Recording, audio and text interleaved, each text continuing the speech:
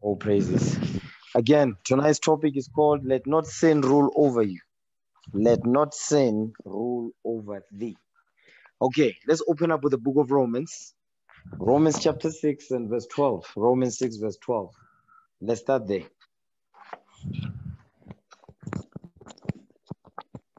The book of Romans chapter 6 verse 12. Mm-hmm. Let not sin therefore reign in your mortal body, Come on. that ye should obey it in the lust thereof. Read it again. Romans chapter 6 verse 12. Let not sin therefore reign in your mortal body, that ye should obey it in the lust thereof. He says, Let not sin therefore reign in your mortal body, that ye should obey it in the lust thereof. So we're going to deal with that. Give me that in 1 John 3 and 4. Let's understand what sin is. 1 John chapter 3 and verse 4. The scriptures, this is a commandment right here. He says, let not, thou shalt not, let not sin therefore reign, meaning rule in your mortal body, that ye should obey it in the lust thereof. 1 John chapter 3 verse 4. Read that. 1 John chapter 3 verse 4. Whosoever committeth sin transgresseth also the law. Read. For sin is the transgression of the law. So sin is the breaking of God's laws. Okay, read that again. 1 John chapter 3 verse 4. Whosoever committed sin transgresseth also the law. For sin is the transgression of the law. He says, whosoever committed sin transgresseth also the law. For sin is the transgression of the law. So sin is the breaking of God's laws. When you break God's commandments, it's called sin. You are sinning. Okay, go back to where he was at. Romans chapter 6 verse 12. Romans chapter 6 verse 12. Let not sin therefore reign in your mortal body, that ye should obey it in the lust thereof. So now the Apostle Paul is speaking in the Spirit of Christ here. He says, let not sin therefore reign in your mortal body. Don't let the breaking of God's laws rule over your mortal body, your fleshly body. Okay? That you should obey it, obey sin, the breaking of God's laws in the day of your lusts. That's what he's saying. Watch this. Give me the book of Wisdom of Solomon, chapter 9, verse 14. Let not sin, let not the breaking of God's laws rule over you. That's what he's saying. Watch this. Wisdom of Solomon, chapter 9, verse 14. Wisdom of Solomon, chapter 9, verse 14. Come on. For the thoughts of mortal man are miserable, and our devices are but uncertain. So now he's saying this, what we just read, he says the thoughts of mortal men, because mortal men have mortal bodies. That is the bodies we got now. We've got mortal bodies because our what? Our thoughts was mortal. You understand? Why? Because of sin. The reason why our thoughts now is mortal thoughts is because of sin. Now, as a result, our bodies are also mortal. We die now instead of living forever. Okay, read that again. Wisdom of Solomon, chapter 9, verse 14. Go ahead. For the thoughts of mortal men are miserable, and our devices are but uncertain. Our plans are but uncertain. Why? Because our mind is miserable. So it says, for the thoughts of mortal men are miserable. Give me that in Jeremiah 17, verse 9. Let's see the thoughts of mortal men. The thoughts of sinful men is what? Miserable. Jeremiah chapter 17, verse 9. Let's examine this thing. What is the Lord really teaching us here? The thoughts of mortal men. Okay, read that. Jeremiah 17, verse 9. Jeremiah chapter 17, verse 9. Come on. The heart is deceitful above all things, and desperately wicked. Who can know it? You see what he's saying? The heart is deceitful. The thoughts of mortal men is miserable. Why? That misery is brought out by deceit, guile, bitterness, and so forth. He's saying the heart, he says, the heart is deceitful above all things and desperately wicked. Who can know it? The Lord knows it. You understand? He knows how our minds are. He knows that our mind is full with evil. Our mind is always occupied with evil. So that's why he gave us the law that is approved of all. Why? So that we can cleanse our spirits. We can cleanse our evil thoughts. We can cleanse our wicked minds. You understand? Read that again, verse 9. Jeremiah chapter 17, verse 9. Mm-hmm. The heart is deceitful above all things and desperately wicked. Who can know it? Who can know it? The Lord knows that thing. Okay, go back to where was that now? Wisdom of Solomon chapter 9, verse 14. Wisdom of Solomon chapter 9, verse 14. Come on. For the thoughts of mortal men are miserable, and our devices are but uncertain. So the thoughts of mortal men are what? He says they are miserable. Because think about it. Right now, as a people, we are living in misery. You understand? Why? Because of our thoughts. Our thoughts departed from the Most High. You understand? That's why now our thoughts is miserable because of what? Our thoughts departed from the Most High because our heart was deceitful. You understand? We allowed ourselves to be deceived by our lusts because we fulfilled our lusts. You understand? When our fleshly bodies wanted to fulfill those lusts, we acted upon those things. Read that again, verse 14. Wisdom of Solomon chapter 9, verse 14. For the thoughts of mortal men are miserable. Come on. And our devices are but uncertain. Now give me Isaiah 55, verse 7. The thoughts of mortal men is miserable. Okay? Watch this. Isaiah 55, verse 7. Isaiah chapter 55, verse 7. Read. Let the wicked forsake his way, and the unrighteous man his thoughts. You see that part right there? Let the wicked forsake his way, and the unrighteous man his thoughts. Why? Because our minds is miserable. The thoughts of mortal men is miserable. So that's why Isaiah here in the Spirit of Christ is saying, let the wicked forsake his way, and the unrighteous man his thoughts. Because an unrighteous man will have unrighteous thoughts, which causes misery and pain. Go ahead. And let him return unto the Lord, and he will have mercy upon him. Go ahead. And to our God, for he will abundantly pardon. You see what he's saying? And let him return unto the Lord, and he will have mercy upon him. So when we return unto the Lord, how do we return? The first thing we must do, we must forsake our wicked ways. Read verse 7 again so I can catch my thoughts. Isaiah chapter 55, verse 7. Read. Let the wicked forsake his way, and the unrighteous man his thoughts. Come on.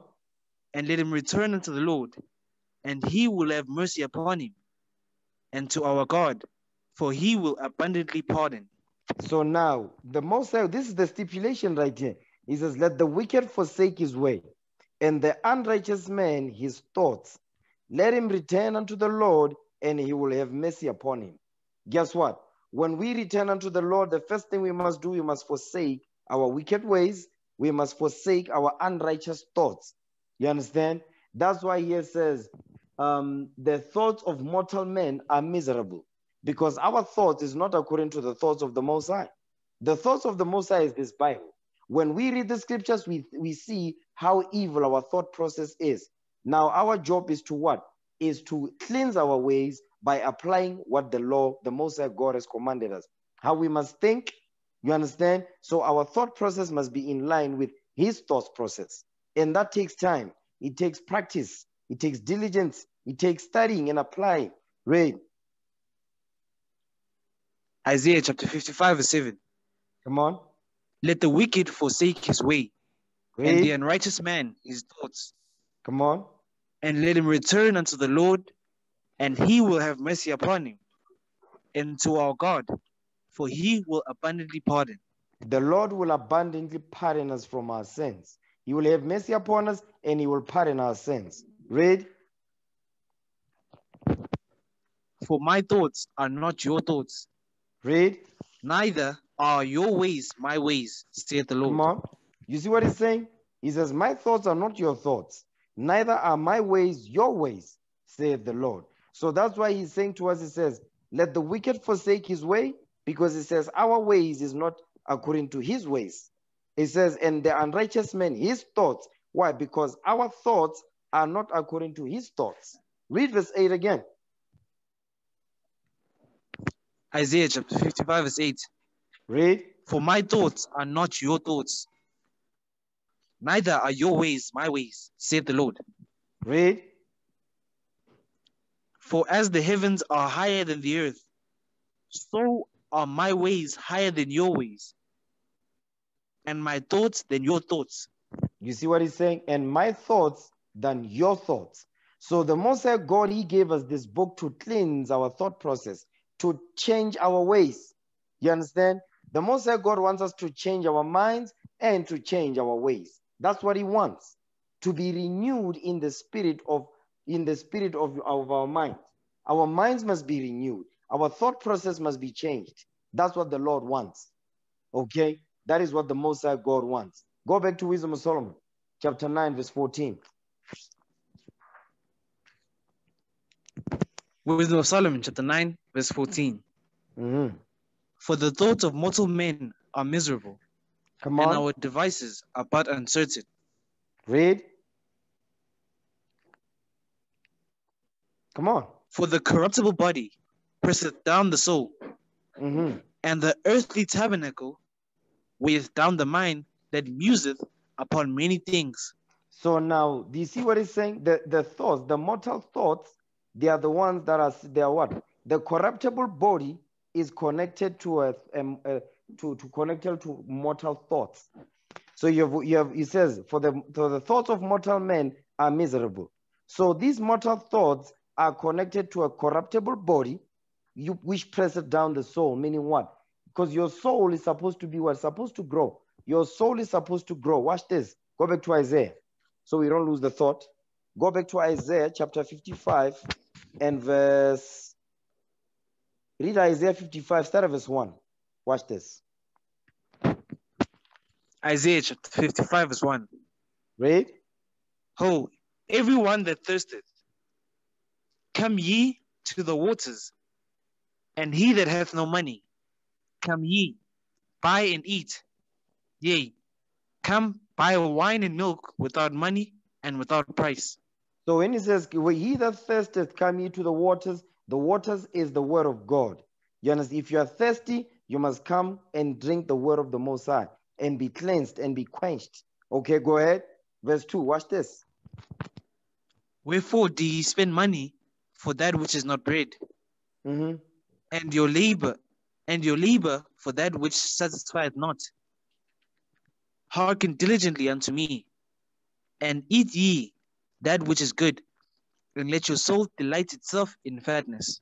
So now it says, wherefore he says, why do you spend money for that which is not bread? Meaning you are spending money on things that are what? That will not profit you. It says, and your labor for that which satisfieth not. That's the same thing Haggai says in Haggai chapter 1. You understand? He says, you eat, but you're not satisfied. You are not filled. You drink, but you're not filled with drink, and so forth. I'm paraphrasing it. Okay. Now watch this. You see that part? It says, and ye eat that which is good. And he says, and eat that which is good, and let your soul delight itself in fatness. You see that part right there? Let your soul. So the earthly tabernacle, your sinful flesh, is going to destroy your soul. Because your soul is to do what? Your soul is supposed to learn the word of God. That's how your soul prospers. Your soul is going to prosper when you what? When you learn the word of the Most High God and apply it. That's how your soul is going to prosper. So that's why it says, and let your soul, because the subject matter is about your soul. Let your soul delight itself in fatness. Give me that in Proverbs chapter 9, verse 5. Proverbs 9, verse 5.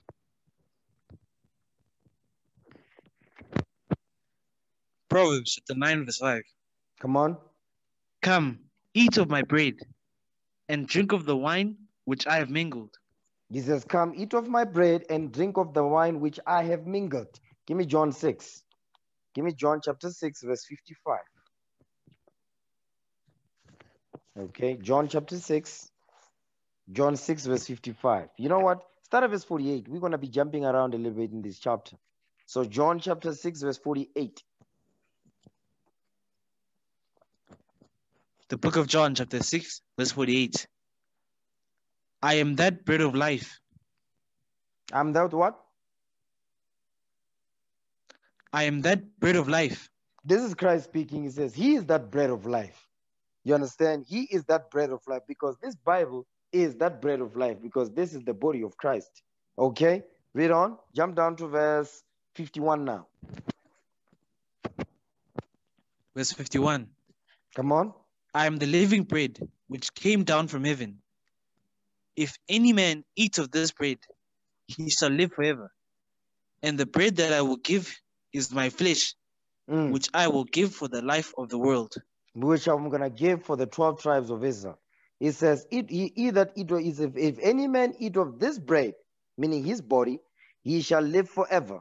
And the bread that I will give is my flesh, which I will give for the life of the world. So what is he talking about? He's talking about when he was going to be crucified for the 12 tribes of Israel. Now jump down to verse 54. Go ahead. Verse 54. Whoso eateth my flesh and drinketh my blood hath eternal life, and I will raise him up at the last day. At the last day. This is the last day. We are in the last days right now. That's why the Lord is waking us up. Okay, come on. For my flesh is meat indeed, and my blood is drink indeed. Remember, he says that bread is his flesh. That's what we read in verse 51. Read verse 51 again. John chapter 6, verse 51. I am the living bread which came down from heaven. If any man eat of this bread, he shall live forever. And the bread that I will give is my flesh, which I will give for the life of the world. So he's letting you know that the bread that I will give is my flesh. Now read verse 55 again. Verse 55. For my flesh is meat indeed, and my blood is drink indeed. So that drink is the wine which represents his blood. The blood that he shed for the 12 tribes of Israel. Okay, that's what he's talking about right here. So now when we go back to Proverbs chapter 9, verse 5 again. Proverbs chapter 9, verse 5. Come, eat of my bread, and drink of the wine which I have mingled. He says, come, eat of my bread and drink of the wine which I have mingled. Accept the sacrifice that Christ made and keep the commandments in the faith of his son, the Christ. Okay, go back to where he was at. Isaiah 55, verse 2 again. Isaiah chapter 55, verse 2. Wherefore do ye spend money for that which is not bread, and your labor for that which satisfieth not? Hearken diligently unto me, and eat ye that which is good, and let your soul delight in itself in fatness. And let your soul delight itself in fatness, because your soul is, your corruptible body will press down your soul. Your soul is supposed to what? Your soul is thirsty. It's supposed to learn. It's supposed to come. He said that is come and eat without money and without price. You don't pay for this. You come to learn. You apply. You understand? That's what he's talking about right here. So go back to Wisdom of Solomon now, chapter 9, verse 15. Wisdom of Solomon, chapter 9, verse 15. Read. For the corruptible body presseth down the soul, and the earthly tabernacle weigheth down the mind that museth upon many things. You see, the corruptible body is the earthly tabernacle. The corruptible body is the earthly tabernacle, which is what? The mortal body in Romans 6, verse 12. Remember, don't forget the thought now. He says, let not sin reign in your mortal body, that ye may obey it in the lust thereof. So the mortal body is the corruptible body, which is the earthly tabernacle. Our frail bodies that we got. That's what he's talking about.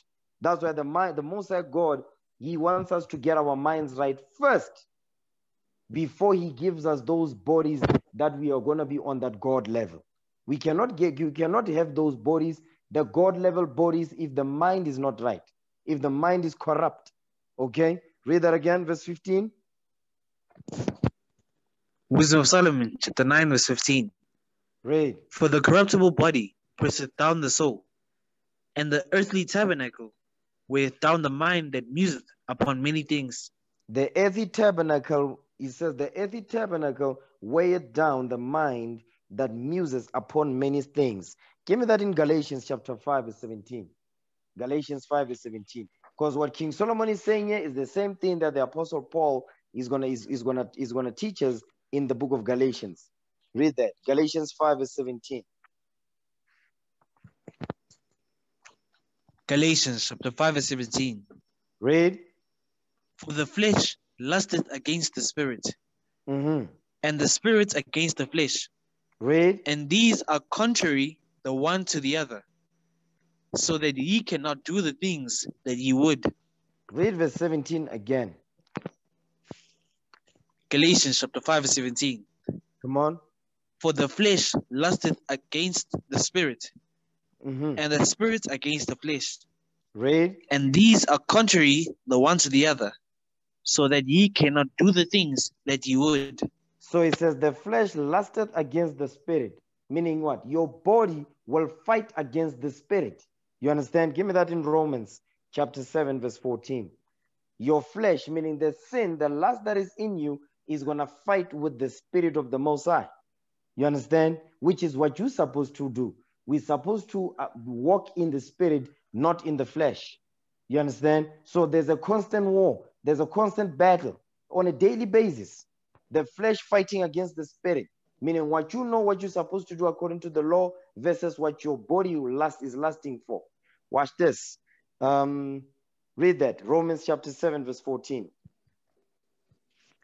Romans chapter 7 verse 14. Read. For we know that the law is spiritual, Mm-hmm. but I am carnal, sold under sin. He says, we know that the law is spiritual. The law is spiritual. So what is the spirit? The law. The laws of God, that's the spirit right there. So go back to Galatians now, chapter 5, verse 17 again. Galatians chapter 5 verse 17. Read. For the flesh lusteth against the spirit, Mm. and the spirit against the flesh. And the And spirit, these are contrary the one to the other. And the spirit against the flesh, meaning what the laws of God say is contrary to what your flesh wants. What your flesh wants is fighting against what God says. So that's the constant battle. That's why it says, go back to Wisdom of Solomon, chapter 9, verse 16 again. We're coming back to Galatians. So don't close Galatians. Go back to Wisdom of Solomon 9, verse 15 again. Wisdom of Solomon, chapter 9, verse 15. Mm-hmm. For the corruptible body presseth down the soul. Verse 16. Is it? Yeah, verse 15. I'm sorry. Verse 15 again. Wisdom of Solomon, chapter 9, verse 15. Read. For the corruptible body presseth down the soul, Mm-hmm. and the earthly tabernacle weigheth down the mind that museth upon many things. So this, so this corruptible body, which is the earthy tabernacle, that's the mortal body in Romans. You understand? That's the flesh that is fighting against the spirit. You understand? The spirit is the laws of God. God says, thou shalt not steal. But because your flesh is used to stealing, guess what you're going to do? You're going to do that. You understand? But the spirit says, thou shalt not. Your body says, I want to do that because that's what my flesh is lusting for. Guess what? Thou shalt not commit adultery. When your flesh says, no, I want to have sex, but your mind says, the scripture says, thou shalt not. Don't be watching porn. Guess what? Your spirit will say, the spirit says, it says, whosoever looketh on a woman to lust after her hath committed adultery with her already in his mind. Just by looking at it, that's adultery. You understand? That's what the law says. But your flesh is saying, I want that instant gratification. You understand? That's the constant battle that we all have to fight on a daily basis. That's why the Apostle Paul said, I die daily. Okay? So every day is a constant battle. And these evil thoughts are not going to escape our minds until the Lord returns. So our job is to keep them at bay. How? We must constantly be applying God's commandments. Okay? Watch this. Give me the book of Romans, chapter 7. Give me Romans chapter 7, verse 18. Watch this. We're still dealing with the earthy tabernacle that weighed down the mind that muses upon many things. You understand? Let not sin therefore reign in your mortal body. Romans 7 verse 18. Read that. Romans chapter 7 verse 18. Come on. For I know that in me, that is, in my flesh, dwelleth no good thing. For to will is present within me, but how to perform that which is good, I find not. So the Apostle Paul now is explaining the same thing that we read in Galatians. The same thing that King Solomon is explaining, he's going over the same thing here. He says, for I know that in me, that is, he's being specific, in my flesh, in my mortal body, you understand, in my earthly tabernacle, in my corruptible body, you understand, it says, dwelleth no good thing. What is the good thing? Give me that in 1 Timothy chapter 1, verse 8. 1 Timothy chapter 1, verse 8. If you ever hear somebody says, I'm not dealing with nothing, they are lying to you.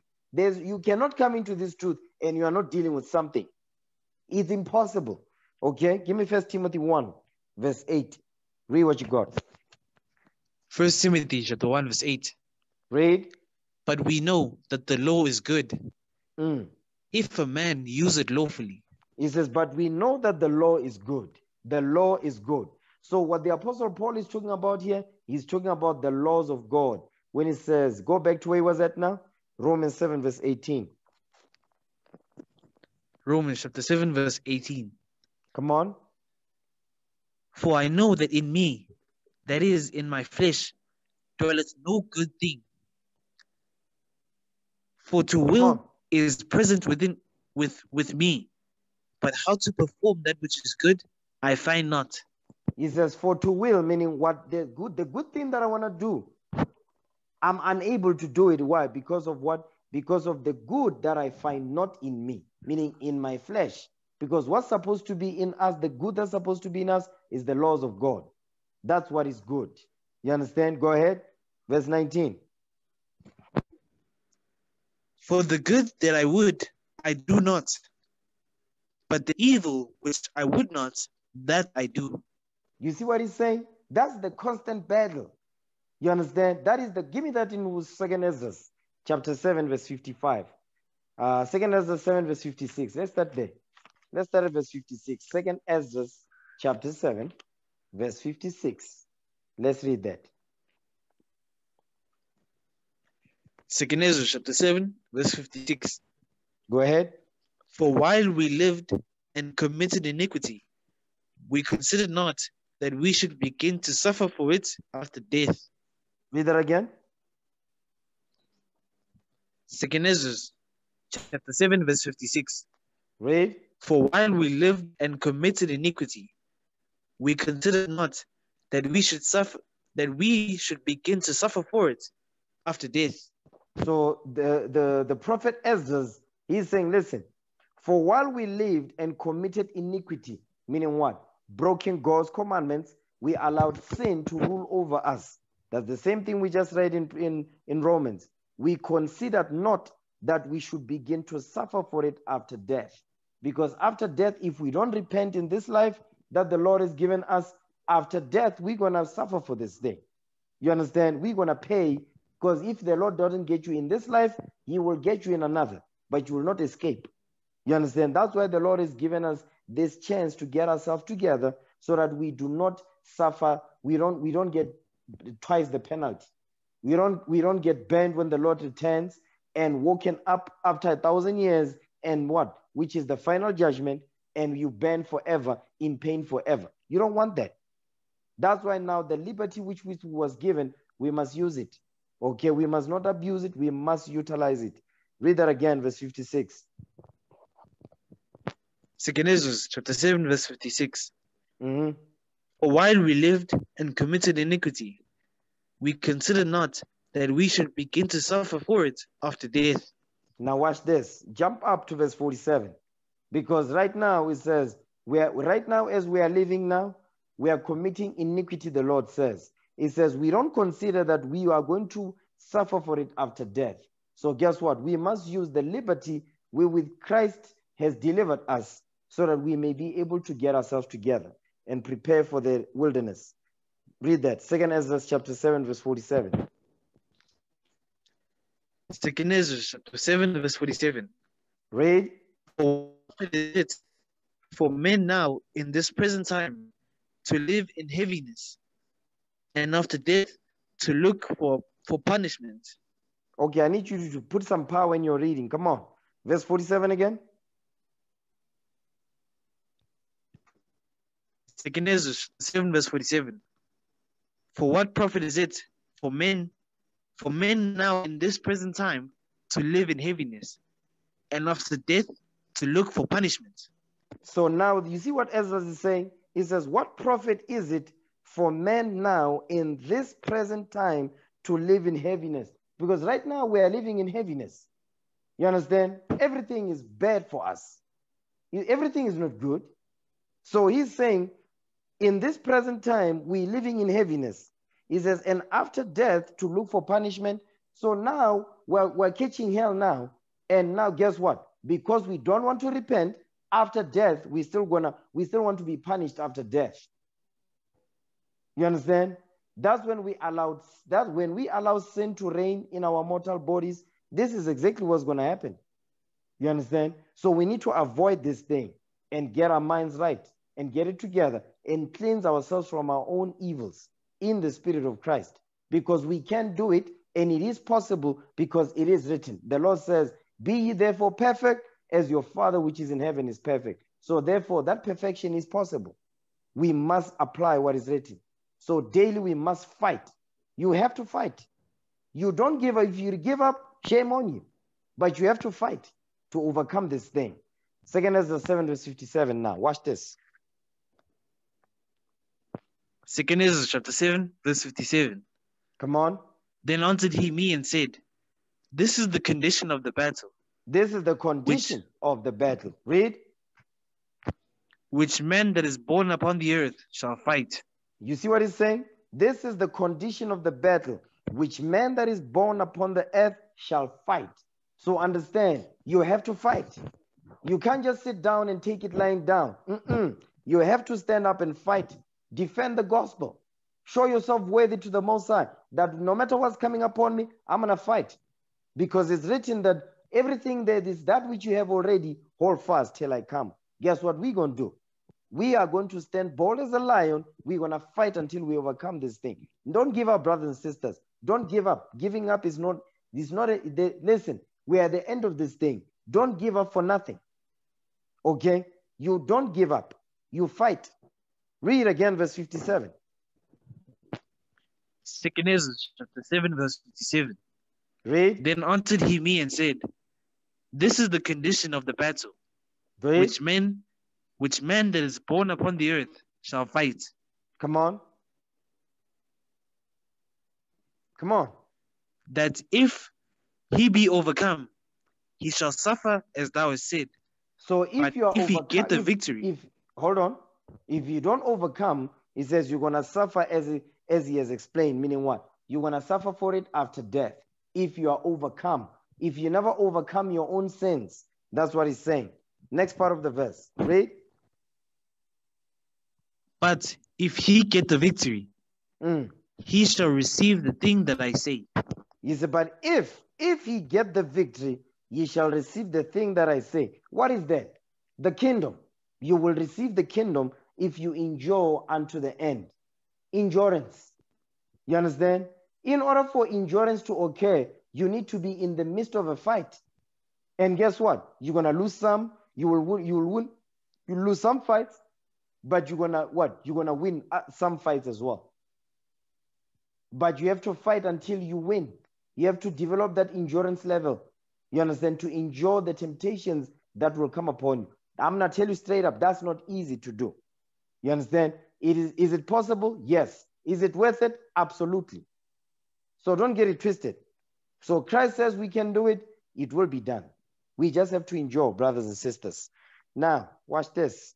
Go back to Romans. Go back to Romans now, chapter 7. Okay, verse 19. Romans chapter 7 and verse 19. Romans chapter 7 verse 19. For the good thing that I would. No, for no, the good no. thing that I would. No, for the good. For the good that I would do. Okay, read that right. Read it again. Romans chapter 7 verse 19. For the good that I would, I do not. But the evil which I would not, that I do. You see what it's saying? But it says, but the evil which I would not, that I do. Go ahead. Verse 20. Now if I do that I would not, it is no more that I do it. It is no more I that do it, but sin that dwelleth in me. Okay, read verse 20 again. Read it right. Romans chapter 7, verse 20. Now if I do that I would not, it is no more I that do it, but sin that dwelleth in me. So now that's heavy right there. He says, now if I do that I would not, if I do the things that I don't want to do, you listen to what he says. It says, it is no more I that do it, but sin that dwelleth in me. What is sin? The breaking of God's laws. So guess what? That's the same thing we read in Romans 6 verse 12 when it says, let not sin therefore reign in your mortal body, your corruptible body, your earthy tabernacle, that you should obey it in the lust thereof. So what he's saying, he says, the lust, he says, so basically saying the sin that dwelleth in him is what he obeys in the lust thereof. So in the day of his lust, you understand, he obeys that sin. You understand? So that's what he's saying right there. Read verse 21 again. Read verse 20 again. Romans chapter 7, verse 20. Read. Now if I do that I would not, it is no more I that do it, but sin that dwelleth in me. But the breaking of God's laws that is reigning over my mortal body, that when that temptation comes, guess what he's saying? He says, I obey that sin in my lust. That's what he's saying. Watch this. Give me the book of James, chapter 1, verse 12. James 1, verse 12. Because what you want to understand is that when you act upon that sin, is because you don't have it on lock yet. Because you might convince yourself that you have it on lock, but on that day when you obey that sin in your lust, you don't have it on lock. So that means you have to do what? You have to work harder to get rid of this thing. You have to pray. You have to fast. You have to study. You have to apply until the Lord blesses you to overcome this thing. Read it. James 1 verse 12. Come on. James chapter 1 verse 12. Read. Blessed is the man that endureth temptation. You see that part right there? Blessed is the man that endures temptation. What is the Lord teaching us? The Lord is teaching us that you will be tempted. Don't get it. There's no if or maybe. You will be tempted. So he says, blessed is the man that endures the temptation. So when you can endure the temptations that will come upon you, you understand, on a daily basis, some bigger than others, some harder than others, guess what? He says you are blessed if you can endure those temptations. Okay? Read again. James chapter 1 verse 12. Come on. Blessed is the man that endureth temptation. Read. For when he is tried, he shall receive the crown of life. Come on. Which the Lord hath promised to them that love him. So now he's telling you, says, for when he is tried, because the temptations are there to do what? To try you. The temptation is therefore is a trial. That temptation is a trial that the Lord will allow to be sent your way. Okay, watch this. Give me the book of, give me that in 1 Peter's. Okay, 1 Peter's chapter 4, 1 Peter's 4 verse 12. Watch this. 1 Peter chapter 4 verse 12. Beloved, think it not strange concerning the fiery trial, which is to try you, as though some strange thing happened unto you. You see what it's saying? It says, beloved, think it not strange concerning the fiery trial, which is to try you. Okay? As though some strange thing happened unto you. Listen, one thing I can tell you is that, listen, some strange things going on. Okay? There are some strange things, that there's some events that are happening, that are taking place. You understand? You can see, there's a trial going on here. You understand? Things that don't just, the way they happen, you can pick up like, no, I'm being tried right here. You understand? So it's a strange thing. It doesn't come straight. You understand? It comes indirectly. But it's saying, beloved, think ye not strange concerning the fiery trial, which is to try you, as though some strange thing happened unto you. Read on. Verse 13. Watch this. Verse 13. Mhm. But rejoice. But what? But rejoice. He says, but you must rejoice. Go ahead. Why? Read. Inasmuch as ye are partakers of Christ's sufferings. So these trials, they make us to be partakers of Christ's sufferings, because Christ suffered for us and he left us an example that we should follow his steps. If you read 1 Peter 2:21, read. Come on. That when his glory shall be revealed, ye may be glad also with exceeding joy. You see that thing? When his glory shall be revealed, when he returns, you also, it says, you what? It says, ye may be glad also with exceeding joy. Why? Because you endured until the end, until you die in this truth, or until the Lord returns. But either way, that's what he's saying, right? He says you must rejoice when these trials come. Why? Because you become partaker of Christ's suffering. The way Christ suffered, you have to go through the trials as well. Just like he suffered, you must suffer as well. That's what he's saying right there. Go back to James now. James chapter 1, verse 12 again. James chapter 1 verse 12. Read. Blessed is the man that endureth temptation.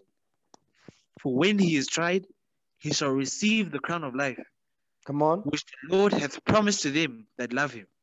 The Lord had promised to them that love him. Because if you love the Lord, 1 John chapter 5 verse 3, read that. 1 John 5 and 3.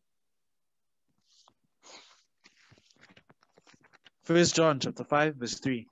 Go ahead. For this is the love of God, that we keep his commandments, and his commandments are not grievous. And his commandments are not grievous. Watch this. Give me Proverbs chapter 15 verse 10. It says, this is the love of God, that we keep his commandments, and his commandments are not grievous. Now watch this. Give me that in Proverbs chapter 15.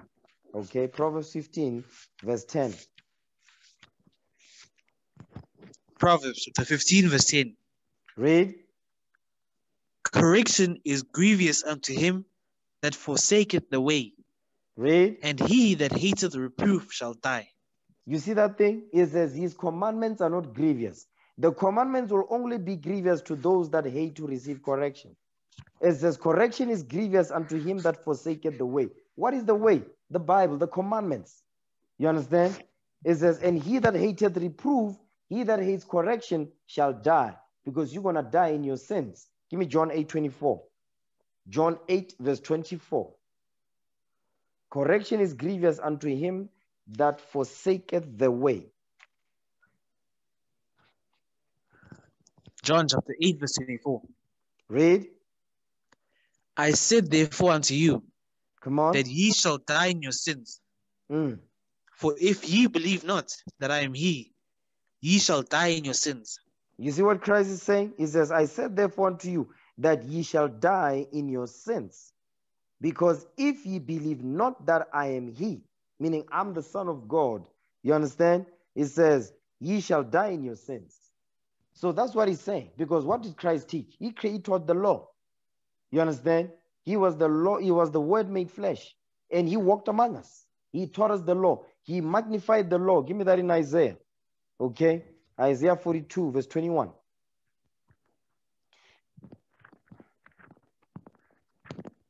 Isaiah chapter 42, verse 21. Read.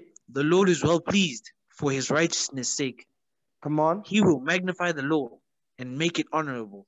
You see that thing? He will magnify the law and make it honorable. So guess what?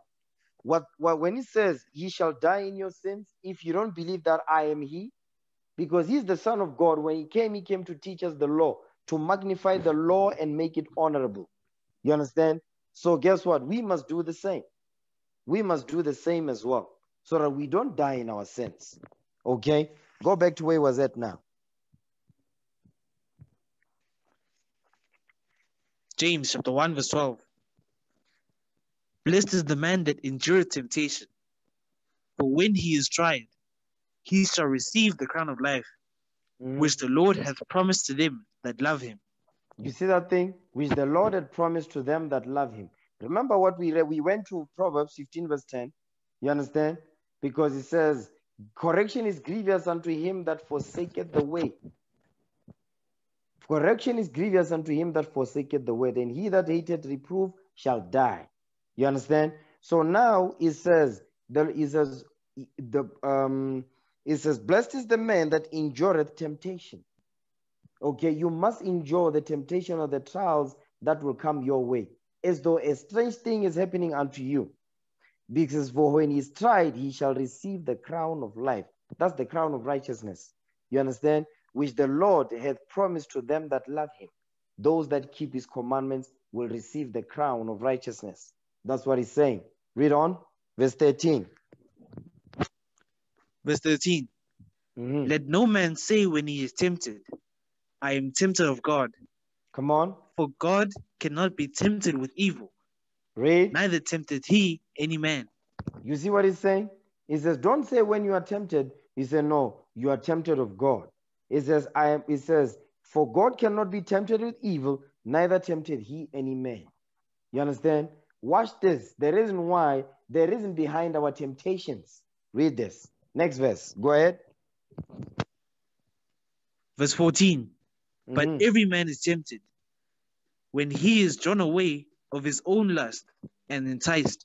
You see what he's saying? But every man is tempted when he is drawn away of his own lust and enticed. Remember what we read in Romans 6 verse 12. He says, let not sin therefore reign in your mortal body, that you should obey it in the lusts thereof.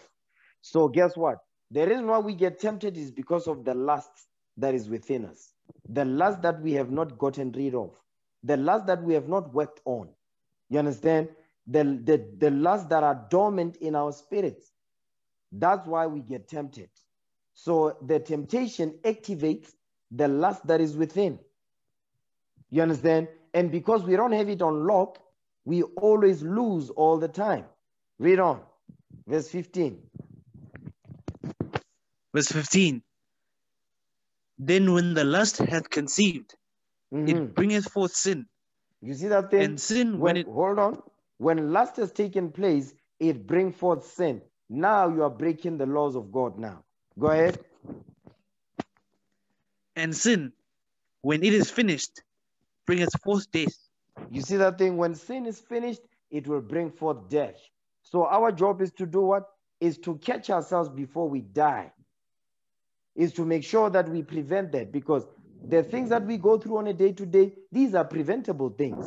And the way we prevent them, we do what? We apply what is written daily. We must exercise our spirits to make sure that we're always vibrating in the frequency of the Most High. When we do that, we are always going to see the sin or the temptation a mile out. Then we get to prepare ourselves accordingly before it hits us. You understand? Go ahead. Verse 16. Do not err, my beloved brethren. You see what it's saying? Do not err, meaning do not sin, my beloved brethren. Don't sin. Don't fall for the okie doke. That's what he's saying. Don't fall for it. Keep yourself away from the sin that you know that is going to destroy you, which all sin will destroy you. So he says, keep yourself clean. How do you do that? You apply what is written. You stay in the Bible. Okay? You meditate upon the ordinances that are written. All right? Go back to Romans now, chapter 7, verse 20 again. Romans chapter 7, verse 20. Romans chapter 7, verse 20. Read. Now, if I do that I would not, it is no more I that do it, but sin that dwelleth in me. But sin that dwelleth in you because of what? Lust. Go ahead. I find then a law, when I would do good, evil is present with me. You see what he's saying? He says, I find then a law, meaning he read in the law, he found in the laws of God that when I would do good, meaning when I would apply the laws, evil is present with me. Because the only way to know that evil is present with you is when you apply the laws of God. Romans 7 verse 7. Give me that. Romans 7 verse 7. The only way you're going to know if evil is present with you. Because you need to be able to, for you to see that evil is present with you, you must know the opposite of that. So once you know the opposite of that, which is the law, as he says, you will be able to know the evil that is present and you know how to avoid it. Read that. Romans 7 verse 7. Romans chapter 7, verse 7. Come on. What shall we say then? Is the law sin? God forbid. Nay, I had not known sin, but by the law. Read. For I had not known lust, except the law had said, thou shalt not covet. You see, he's giving an example now. The only way, how he knew what the law says about being covetous, he said the law, he read the law when it says, thou shalt not covet in Exodus 20, verse 17, thou shalt not covet. So for him to know that, he would have to have learned the law so he can know, okay, now I know that this is wrong.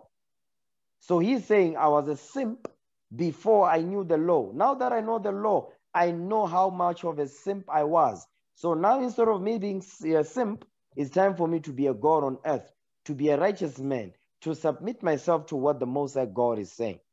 That's what the apostle, that's what he's teaching us here. Okay? Go back to Romans 7, verse 21 again. Romans chapter 7, verse 21. Come on. I find in the law that when I would do good, evil is present with me. Because the only way you're going to know if evil is present with you, you must be applying the laws of God. Then you're going to be able to see the evils around you. Give me that in Ezekiel 9, verse 4. Ezekiel chapter 9, verse 4. You're not going to see the evil if you don't apply. But when you apply God's commandments, you will definitely see the evil around you and inside of you. You understand? It's very important. It's more importantly to see the evil inside of you so that you can be able to keep it in check. Okay? Ezekiel chapter 9, verse 4. Ezekiel chapter 9, verse 4. Come on. And the Lord said unto him, go through the midst of the city, through the midst of Jerusalem, and set a mark upon the foreheads of the men that sigh and that cry for all the abominations that be done in the midst thereof. You see what he's saying? So now this is the Lord speaking through Ezekiel. He says, go through the midst of the city, go through the midst of Jerusalem, meaning where we are scattered. You understand? Right now we're in the lands of our captivity. So it was during this time of Ezekiel. He says, and set a mark upon the foreheads of the men that sigh and cry for all the abominations that be done in the midst thereof. So in order for the men to sigh and cry in the city, what do they need to have? That's the mark they need to have is what? The laws of God. In their forehead. In your forehead is that's where your mind is at. That's where the laws of God are supposed to be at. Because when you know the laws of God, you'll be able to see, that's when you're going to sigh and cry. Because you see all the abominations by being done among your brothers and sisters. But if you don't know the laws of God, you don't have the mark of the law, you will not be able to see the evils that go on. Therefore, you're not going to be able to sigh and cry. You'll be in complete agreement with the evils around you. Why? Because you don't know the laws that says this is evil, that's wrong, that's against the law. You're not going to know that if you don't know the law. That's what he's saying. Okay? Go back to Romans 7, verse 21 again. Romans chapter 7, verse 21. Come on. I find in a law that when I would do good, evil is present with me. Give me 2 Corinthians chapter 13, verse 5. Because what we read in Ezekiel, right? When we read in Ezekiel and what we just read in Romans 7, verse 21, yeah, it's talking about the evils around you. But guess what? The same thought process to be able to identify the evils around you is the same process that you must be able to identify the evils within you. 2 Corinthians 13, verse 5. Read that. 2 Corinthians chapter 13, verse 5. Read. Examine yourselves. Do what? Examine yourselves. Examine yourself. Not the next man, your own self. Examine yourself. Just as you'll be able to examine those around you, you must examine yourself. Just as you're going to see the evils around you, you must be able to see the evils within yourself. The only way you're going to see the evil within you, you must examine yourself and be real with you. You must be real with yourself. Go ahead. Examine yourselves, whether ye be in the faith. Come on. Prove your own selves. Prove your own selves. Meaning prove your soul. When he says prove your own selves, you prove your own soul. How do you prove your own soul? You apply what is written. You prove your own soul by applying that which is written. Give me that. I'm going ahead with this precept. Give me Sirach 37:27 real quick. I want to show you what I mean by that. When it says, examine yourself, whether ye be in the faith. You understand? Whether you be in the faith of Christ, prove your own selves. Watch this. Ecclesiasticus 37:27.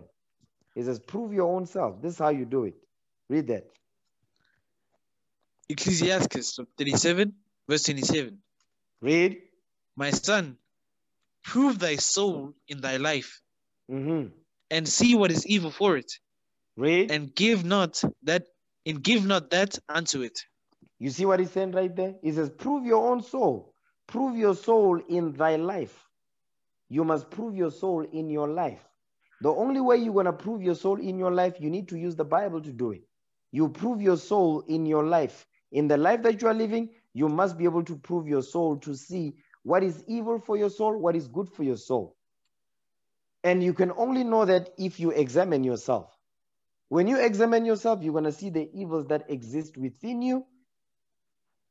And you're going to know, you're going to what? You're going to go into the scriptures to get rid of the evils that you know exist within you. And you're going to know this one, the extent of it is, this is where the extent of it. You're going to know really the percentages of it. You're going to know this one is too powerful at the moment. That one is like this. That's one, I have it on lock. That one, I don't have it on lock. You understand? It keeps coming back over and over. Therefore, I do not have it on lock. If it keeps coming back over and over, you don't have it on lock. So don't lie to yourself and say, no, you don't have it on lock. So your job is to sit down and say, you know what? This thing is too powerful right now.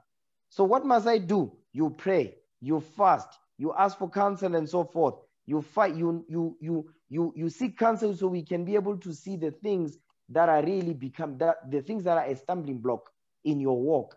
So we can show you, okay, bro, this is what you must do. Sis, you must do X, Y, and Z to avoid so you can overcome. Okay, but you must examine yourself. Read verse 27 again. Ecclesiasticus 37:27. Read. My son, prove thy soul in thy life, and see what is evil for it. Go ahead. And give not that unto it. Once you see what is evil for your soul, how are you going to see it? Because you are in the scripts. You are examining yourself. Well, as you are examining yourself, there's going to be evils that will pop up because you examine yourself with the Bible to see the evils that is within you, because you are proving your soul to see what is good and evil for it. Once you discover it, guess what you're going to do? Don't give yourself over to that because you know it's evil for your soul. But when you apply the laws of God, you know that's good for your soul. You understand? Okay, so let's go back. 2 Corinthians 13, verse 5. 2 Corinthians 13, verse 5. Read. Examine yourselves, whether ye be in the faith. Prove your own selves. Know ye not your own selves, how that Jesus Christ is in you, except you be reprobates? So now it says, know you not your own selves. How are you going to know yourself? The only way for you, the only way that you're going to know yourselves is if you examine yourself and prove your soul and see what is evil for it. That's how you're going to know yourself. The only way for you to properly know yourself, you must prove your soul to see what is evil for your soul and apply the scriptures necessary for you to make sure that the things that is evil for your soul, you don't surround yourself with. You understand? Okay, let's go back. Go back to where was that? Romans 7, verse 21 again. Romans chapter 7, verse 21. Come on. I find then a law that when I would do good, evil is present with me. Evil is present with me. So that's because he was able to discover that evil. When you're in the world, you're not applying the laws of God. You don't see the evils that is around you or within you. You understand? You don't know that this is wrong. You don't know. Up until you come into the scriptures to go into the sanctuary of the Lord, then you're going to be able to see clearly because now your eyes are opened. The Lord will open your eyes. Give me that in Psalms 119, verse 18. Psalms 119 verse 18. Watch this. Psalms chapter 119, verse 18. Mm-hmm. Open thou mine eyes, that I may behold wondrous things out of thy law. You see what he's saying? He says, open thou mine eyes that I may behold wondrous things out of thy law. The only way you're going to be able to, your eyes going to be opened, guess what? The laws of God is what's going to open your eyes. God's commandments is going to give you sight. That's why it says restoring sight to the blind. The laws of God is what's going to do that for you. Okay? Watch this. Read verse 73. Psalms 119 verse 73. Psalms chapter 119, verse 73. Read. Thy hands have made me and fashioned me. Give me understanding, that I may learn thy commandments. You see what he's saying? Give me understanding that I may learn thy commandments. You see what he's saying? So understanding, you're going to get it through the commandments of the Most High. You keep God's commandments, you will receive understanding. Okay? Give me that in Ephesians chapter 1 verse 18. Ephesians. That's why it says in Romans, because I know some of you forgot the point. It says, I find then a law, meaning he went into the scriptures to learn about the law. He learned the law. When I would do, it says, when I would do good, evil is present with me. How did he know? The good, what was the good that he was doing? He was applying God's laws to his life. So therefore, he started to see the evil that was present, that existed within himself. Okay? Ephesians 1, verse 18. Read that. Ephesians chapter 1, verse 18. Go ahead. The eyes of your understanding being enlightened. You see that part right there? The eyes of your understanding being enlightened. How is the eyes of your understanding going to be enlightened? You need God's laws. God's commandment is what's going to open your eyes. Okay? Once your eyes are opened, then how you are open your spiritual eyes are open by applying the laws of God. Once you apply, your eyes are open, then you start to see the evils that exist within you and around you. Okay? Read that again, verse 18. Ephesians chapter 1, verse 18. The eyes of your understanding being enlightened, that ye may know what is the hope of his calling, and what the riches of the glory of his inheritance in the saints. In the saints, meaning what? In the to the 12 tribes of Israel. So now, give me that in Revelation chapter 3, verse 18. Revelation 3, verse 18. Watch this. Revelation chapter 3, verse 18. Read. I counsel thee to buy of me gold tried in the fire. Gold that tried in thou the fire. The gold that is tried in the fire, that's Christ. Christ is that gold that was tried in the fire. You understand? He says, I come in the volume of the book. Okay, go ahead. that thou mayest be rich, Mm. and white raiment, that thou mayest be clothed, Come ahead. and that the shame of thy nakedness do not appear, and anoint thine eyes with eye salve, that thou mayest see. He says, anoint thine eyes with eye salve. The eyes, what is the eye salve? A cleaning solution for your eyes. That's the Bible. You understand? The Bible is that eye salve that is going to cause you to see with your spiritual eyes. He says, anoint thyself with eye salve that thou mayest see. Because the Lord will open your eyes to see the evil that exists within you and around you, so that you can set your house, your spiritual house in order. Then you're going to set the house of Israel in order as well. You understand? Okay. Now go back to Romans now. Read verse 22 now. Romans 7, verse 22. Romans chapter 7, verse 22. For I delight in the law of God after the inward man. Okay, read verse 22 again. I'm sorry. Romans chapter 7, verse 22. Mm-hmm. For I delight in the law of God after the inward man. He says, I delight in the law of God after the inward man.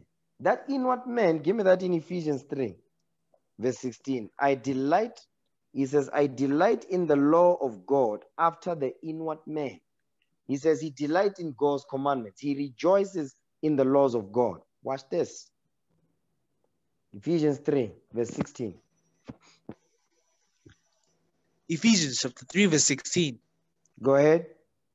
That he would grant you, according to the riches of his glory, to be strengthened with might by his Spirit in the inner man. You see what he's saying? It says to be strengthened with might by his Spirit in the inner man. That inner man is talk about Christ. Next verse. Read that. That Christ may dwell in your hearts by faith. Mm-hmm. That ye, being rooted and grounded in love. You see that thing? You must be rooted and grounded in love for Christ to dwell in your heart by faith, in your mind. And guess what? Christ is that inner man. Christ is that inward man. You understand? Watch this. Go back now to the book of Romans now. Go back to Romans chapter 6. Romans 6 verse 12 again. Romans chapter 6 verse 12. Mm-hmm. Let not sin therefore reign in your mortal body, that ye should obey it in the lust thereof. That ye should obey your lust, that you should obey that sin in the day of your lust. Because what? Because of that mortal body you got. Yes, we all of us we've got mortal bodies. We've got corruptible bodies. Our bodies are corruptible by what? By sin. You understand? So our job is to get the mind right first and foremost, then the body will follow. But the mind must be gotten correct. Okay, watch this. Go back to Wisdom of Solomon chapter 9, verse 15. Wisdom of Solomon 9, verse 15. Let's go back there. Wisdom of Solomon chapter 9, verse 15. Mm-hmm. For the corruptible body presseth down the soul, and the earthly tabernacle weareth down the mind that museth upon many things. He says, this earthly tabernacle, these frail bodies we got, he says, is weighed down the mind that muses upon many things. Why? Because remember, in verse 14 says, for the thoughts of mortal men are miserable. So these miserable thoughts is in the mind that muses upon many things. We went over this before. You can just refer in the detailed class about that. You understand? When it says a wandering mind, we went over that. It says the mind that museth upon many things. Why? The mind that is musing, because if your mind is musing upon many things, your body will be musing upon many lusts. You see this thing? Because your mind is all over. Your mind is not disciplined, it's not rooted and grounded in love. It's rooted and grounded in sin. And because it's rooted and grounded in sin, guess what? Your body also will muse, will lust upon anything and everything. You see that thing? You'll be tossed to and fro by the lust that exists in your body. Watch this. Proverbs chapter 24 verse 9. The mind that muses upon many things will be tossed to and fro by the lusts that exist around you and the lust that exists within you. Proverbs 24 verse 9. Read that.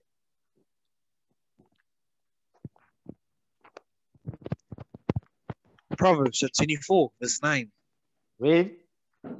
The thoughts of foolishness is sin. Read that again. And the scorner is an abomination. Proverbs 24 verse 9. Go ahead. The thoughts of foolishness is sin. Mm. And the scorner is an abomination to men. So a scorner is the one that hates God's commandments. He says the thought of foolishness is sin. Because the mind that is pondering always upon sin, guess what? He says the thought of foolishness. Foolishness is breaking God's commandments. So the thoughts of sin will always land you in sin. That means you are covered with sin. You are laden with iniquity. You understand? Watch this. Ephesians 4:14. Ephesians chapter 4, verse 14. Ephesians chapter 4 verse 14. Come on. That we henceforth be no more children, tossed to and fro, and carried about with every wind of doctrine by the sleight of men, The and sleight. cunning the sleight, meaning the trickery of men. Go ahead. By the sleight of men and cunning craftiness, whereby they lie in wait to deceive. They lie in wait to deceive, meaning they are waiting to deceive you. It says that we no more, it says, we henceforth be no more children, tossed to and fro and carried about with every wind of doctrine by the sleight of men. So guess what? If your mind muses upon many things, you are going to be tossed to and fro by every wind of doctrine. And guess what? Because your body follows your mind, your body will be musing upon many things, lusting upon many things, and it will what? It will act upon those lusts. Because your mind is all over, so will your body will be follow. Wherever your mind goes, your body will go there. You understand? You are going to be tossed to and fro because of this mind that museth upon many things. Give me Sirach 33 verse 5.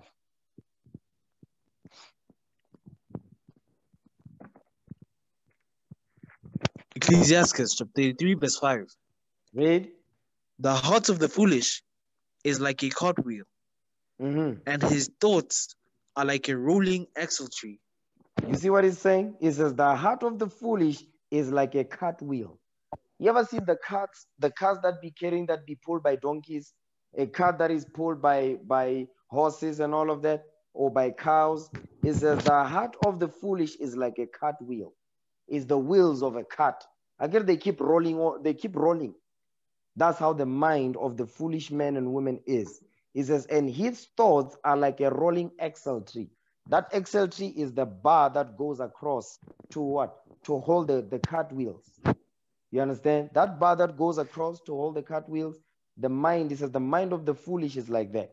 The mind that muses upon many things is always rolling all the time. Guess what? The body also will be doing the same because the body follows that. So that's why you mean to tell me the body is not going to be sick? The body will be sick. You understand? You're going to get sick.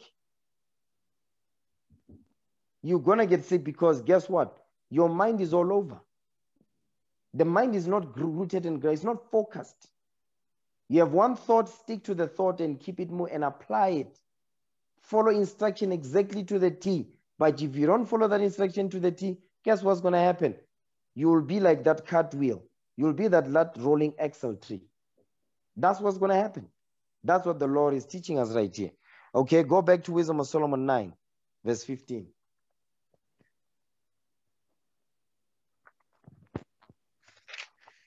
Wisdom of Solomon, chapter 9, verse 15. Go ahead. For the corruptible body presses down the soul, and the earthy tabernacle weigheth down the mind that museth upon many things. It says, the earthy tabernacle weigheth down the mind that museth upon many things. The mind is always wandering, is all over the place. You understand? It's all over the place. That's why it's so easy to fall into sin. Why?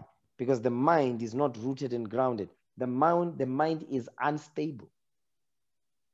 The mind is unstable. You understand? Watch this. Now watch this. You see, when you look at what we just read in Wisdom of Solomon 9, 14 and 15, in the first place, we're not supposed to be dying. You understand? The reason why we are dying is because of the lusts that are in our members, like it says in James 4. The lust that war in our members is the reason why today now we have these mortal bodies we got. You understand? These earthy tabernacle. You understand? So we need the laws of God to get the mind right so the body can follow. So when the Lord returns, can give us those new bodies with a new mind. Watch this. Give me the book of Genesis. Okay, Genesis chapter 3, verse 22. Genesis 3, verse 22.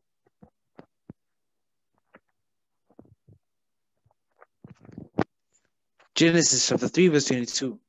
Read. And the Lord God said, behold, the man is become as one of us, to know good and evil. And now, lest he put forth his hand, and take also of the tree of life, and eat, and live forever. So now we see what we're reading. It says, this is after Adam and Eve has sinned.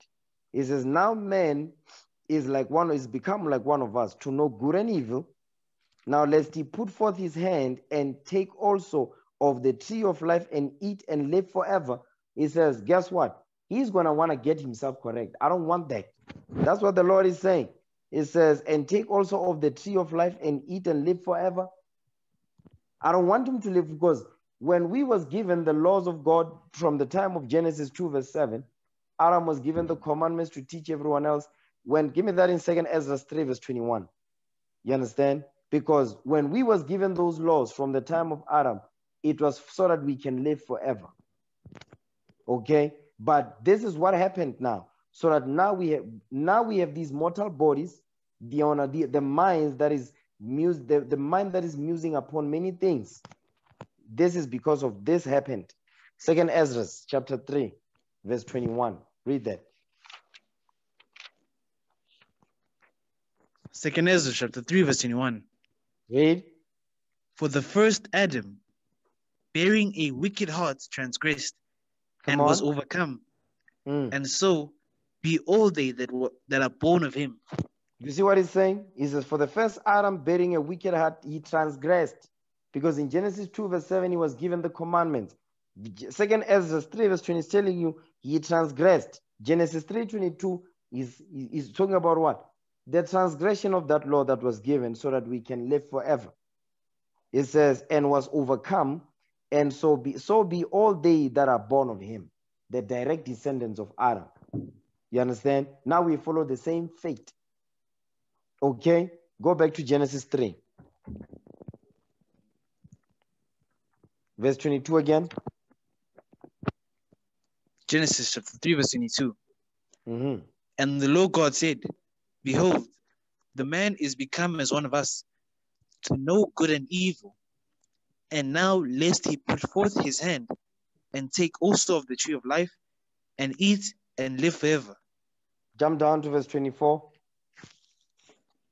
Verse 24. So he drove out the man, and he placed at the east of the garden of Eden cherubims and a flaming sword which turned every way, to keep the way of the tree of life. You see that thing? So these cherubims were the flaming sword. These are spirits, these are angels that the Lord has put up to make sure to block that understanding from us. You understand? Which tend every way to keep the way of the tree of life. Give me that in Sirach 19 verse 19. To keep the way of the tree of life. Because that tree of life, that's the tree of immortality. You understand? When we broke the commandments, we lost it. Now we have to work for it now. With sweat and with blood. Sirach 19 verse 19. Ecclesiastes chapter 19 verse 19. Read. The knowledge of the commandments of the Lord is the doctrine of life. And they that do things that please him shall receive the fruit of the tree of immortality.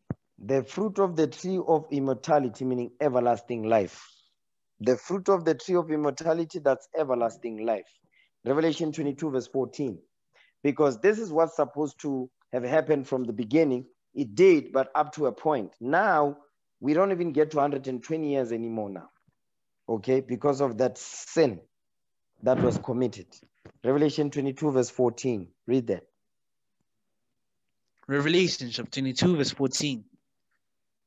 Blessed are they that do his commandments, that they may have right to the tree of life, and may enter in through the gates into the city.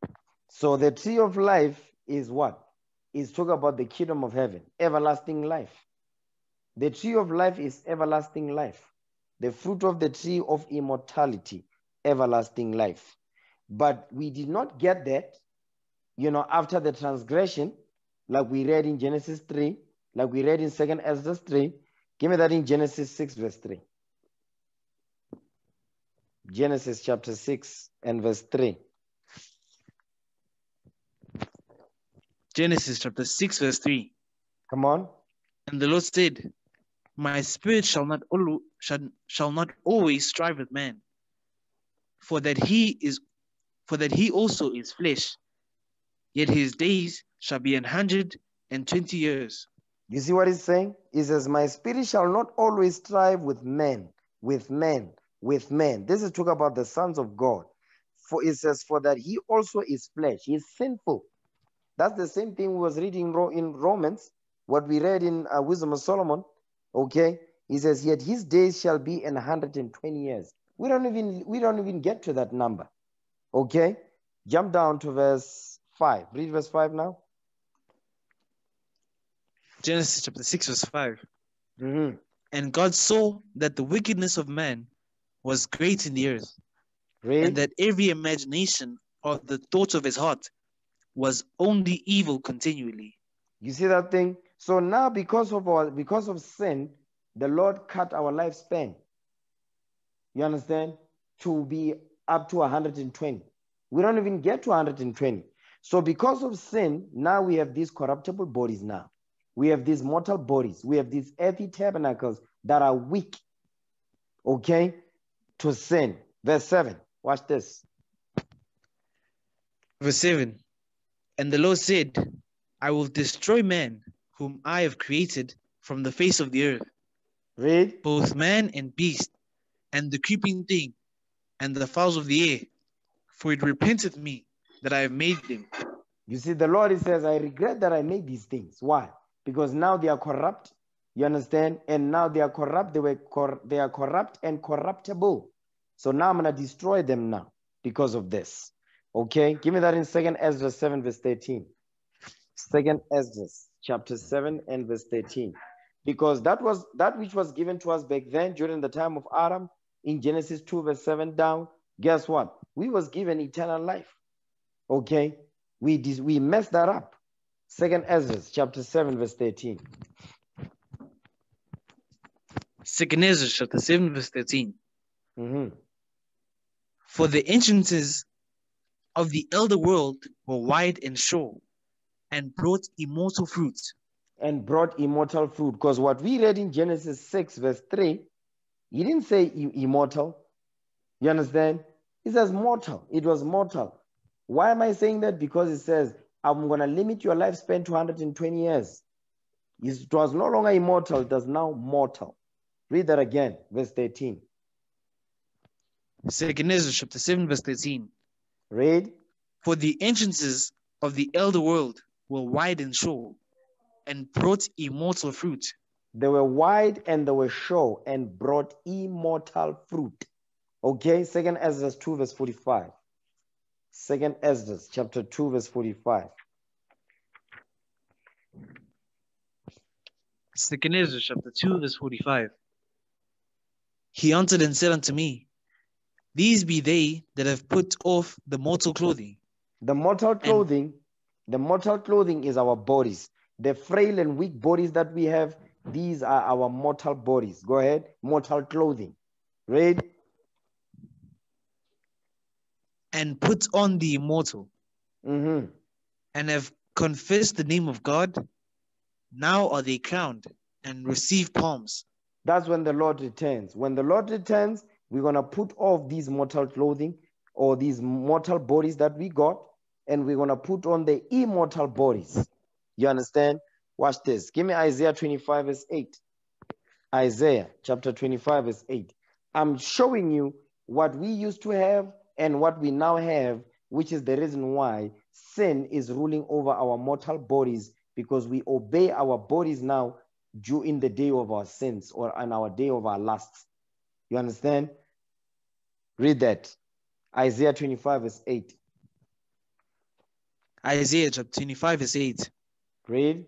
He will swallow up death in victory. You will what? And the Lord God he will swallow up death in victory. You will swallow up death in victory. That's when the Lord returns, when he gives us those God-level bodies. Go ahead. He will swallow up death in victory, and the Lord God will wipe away tears from off all faces. And the rebuke of his people shall he take away from off all the earth, for the Lord hath spoken it. That's when the Lord returns, because the Lord has promised us, listen, I'm gonna what? Death is gonna be swallowed up in victory. You understand? That's when the Lord is really gonna show us the promises that he's that are written, that's when these things are going to be fulfilled. Watch, but in their proper order and season. Watch this. Give me the book of 1 Corinthians chapter 15, verse 51. Because what Isaiah is saying is what the Apostle Paul, he gets it from here. Watch this. 1 Corinthians 15, verse 51. The Apostle Paul is going to go into more detail about this thing. Read that.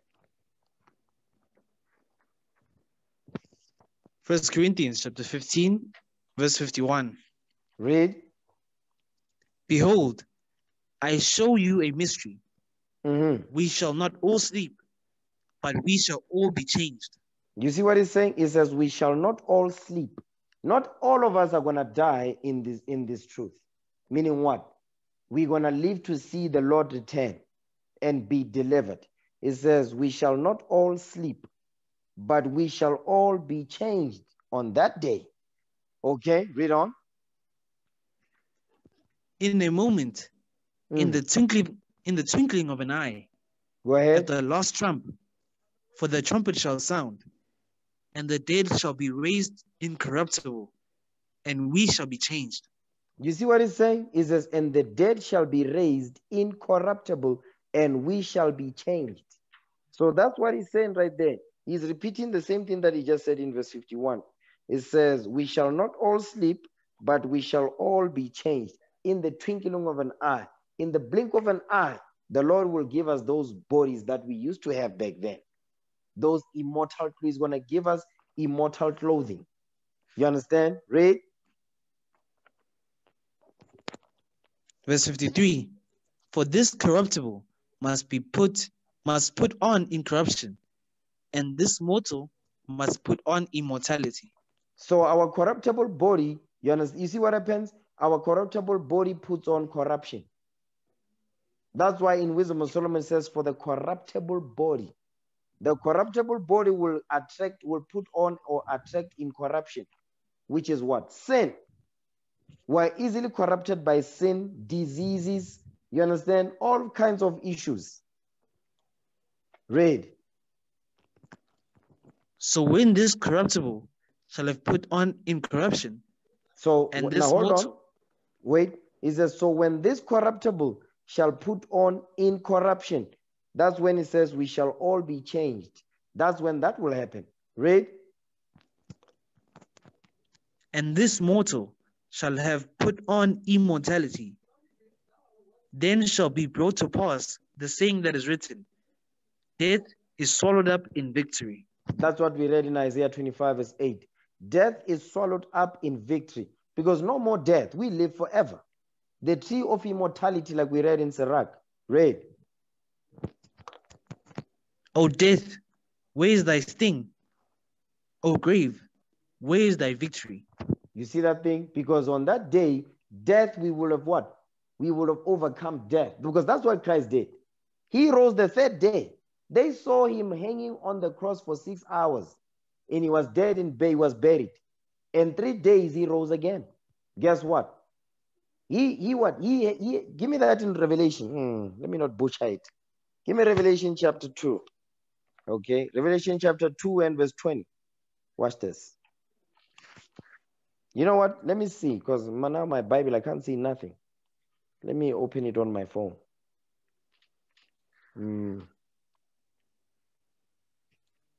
No, not Revelation 2, Revelation 1. Let me see. Yes, give me Revelation 1 verse 18. Then we're going to read down. Revelation chapter 1 verse 18. I am he that liveth and was dead. And behold, I am alive forevermore. Stop right there. Hold on. I am what? I am alive forevermore. You see what he's saying? That's some heavy stuff right there. It says, I am he that liveth and was dead. Yes, he died. 3 days later, he was risen. And behold, I am alive forevermore. Meaning I'm not going to die. I'm going to live forever. Amen. Read on. And have the keys of hell and of death. He says, I have the keys of hell and of death. Guess what? He died. He rose up. He defeated death. You have to understand, listen, that's some heavy stuff. When Christ walked the earth, what he did for him to rise from the dead, That was some heavy stuff right there. He rose the third day. We are rising the third day. And he's saying, I am alive. And he says, I am alive forevermore. He's, I'm going to live forever. Just like you're going to live forever. Just endure until the end. Because he endured the cross. We must endure our crosses that we must carry until he returns, so we also can live forever. You see that thing? Read again, verse 18. I didn't want to go into this, but small tangent. Read it. Revelation chapter 1, verse 18. Go ahead. I am he that liveth and was dead, and behold, I am alive forevermore, amen, and have the keys of hell and of death. He says, I have the keys of hell and of death. He's got the keys. You understand? You see that movie, The Matrix, when Agent Smith was talking to that traitor? I forgot his name. And Agent Smith, based on what that traitor was saying, because that's what Judas, I'll call him Judas Iscariot. Okay? When Judas Iscariot was talking to Agent Smith in The Matrix, he just wanted fame. He wanted to be famous and all of that. And he said, okay, as you wish, whatever you want, I'll give it to you. That's the same thing that the devil was saying to Christ. Whatever all these great kingdoms, I'm going to give them to you if you fall down and worship me. He said, listen, Morpheus, give me Morpheus. Okay? He said, listen, I don't know where he is, but I can get you to him. Then he says something else. He says, give me access. He says, give me access codes to the Zion mainframe. Access codes to the Zion mainframe. The keys to hell and back, to hell and of death. He says, I have the keys of hell and of death. He wanted access codes to the Zion mainframe. The access codes to the Zion mainframe, guess what that is? God's commandments. The access keys to the Bible. This is the Zion mainframe right here. Okay? You're just thinking of a supercomputer. No, this is the supercomputer. You understand? This is the Zion mainframe right here, the Bible. The Bible is the Zion mainframe. To get access to the Zion mainframe, you need to keep the laws of the Most High. Period. Heavy stuff right there. Some heavy stuff. Okay, go back to 1 Corinthians chapter 15 and verse 56 now. 1 Corinthians chapter 15, verse 56. Read. The sting of death is sin, and the strength of sin is the law. It says the sting of death is sin. Meaning what? The sting of death is sin. So sin is what brings death into the world. Watch this. Give me Romans 6:23. Romans chapter 6, verse 23. Romans chapter 6, verse 23. Read. For the wages of sin is death. You see that thing? The wages of sin is death. So what brings forth death is when you break the laws of God. Same thing we read in the book of James, 1 verse 14 down. You understand? When sin has conceived, bringeth forth death. Saying the same thing. Go back to 1 Corinthians now. 15 verse 56. 1 Corinthians chapter 15, verse 56. Go ahead. The sting of death is sin, and the strength of sin is the law. The strength of sin is the law. So guess what? In order for you to overcome sin, you must keep the law. That's what he's saying right there. That's why I said the Apostle Paul, he wrote things hard to be understood. Watch this. Now go back to Romans now. Romans 6 verse 23. Romans 6 verse 12. Let's go back to Romans because I have not forgotten my point. I was still dealing with the part where it says, let not sin therefore reign in your mortal body. Okay? And I gave you examples when we allowed sin to reign in our mortal bodies, the Lord says, okay, 120. But when we did not do that, the Lord gave us what? Immortal life. Okay? Read that. Romans 6 verse 12. Romans chapter 6 verse 12. Let not sin therefore reign in your mortal body. Go ahead. That ye should obey it in the lust thereof. That's the point. That's the point I want to deal with now. It says that ye should obey it in the lust thereof. Now jump down to verse 16. Okay, this is what it means when it says that you should obey it in the lust thereof. This is how you obey that sin in the day of your lust. Okay, watch this. Verse 16, 1-6. Romans chapter 6, verse 16. Mm-hmm. Know ye not that to whom ye yield yourselves servants to obey, his servants ye are to whom ye obey, whether of sin unto death, or of obedience unto righteousness. So you see what he's saying? So he's saying, listen, he says, no. He says, understand this. Meaning open your ears and listen and understand what he's saying. It says, whoever you yield yourself to be a servant to obey, guess what? His servants ye are to whom you obey. So now he's giving an analogy. The same way a servant must submit to the master, guess what? As you submit yourself to your master, when you are in the midst of sin, you obey your sin in the day of your lust, you are a servant to that sin now. That's what he's saying. Okay, it says, whether of sin unto death or of obedience unto righteousness. So if you obey to righteousness, you will serve righteousness. You obey sin, you will serve sin. You will die in your sin if you don't repent from that sin. That's what he's saying right there. Jump down to verse 19. Verse 19. Mm-hmm. I speak after the manner of men, because of the infirmity of your flesh. You see what he's saying? So now he said that I'm speaking like this. I'm speaking regarding those men and women. He says, I speak after the manner of men because of the infirmity of your flesh, meaning the weakness of your flesh.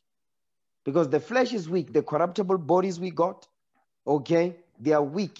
That's why now the software must start to, the Lord is reviving the software now.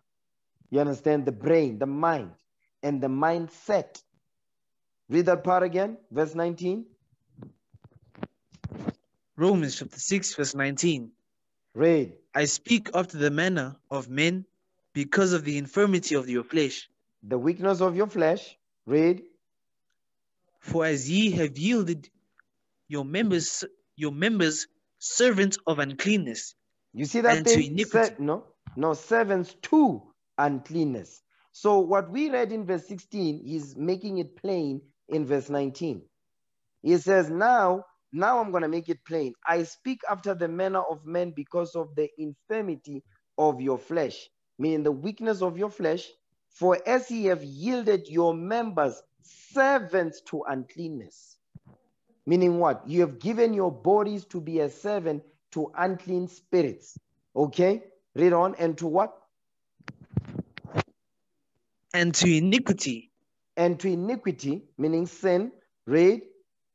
Unto iniquity. Meaning sin unto sin.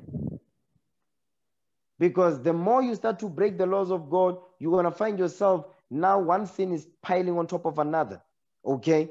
So now you start to become overwhelmed by the sins you are in. So he's saying the same way a servant will yield himself to a master. You understand? When you break God's commandments, you are yielding yourself to what? You become a servant of uncleanness.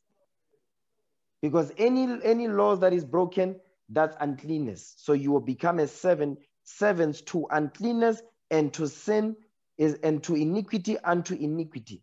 One sin upon another. Even so now, yield your members servants to righteousness unto holiness. You see that thing? So he said, likewise, the same way we was yielding ourselves servants to uncleanness, likewise we must yield ourselves members to servants, members servants to righteousness and to holiness.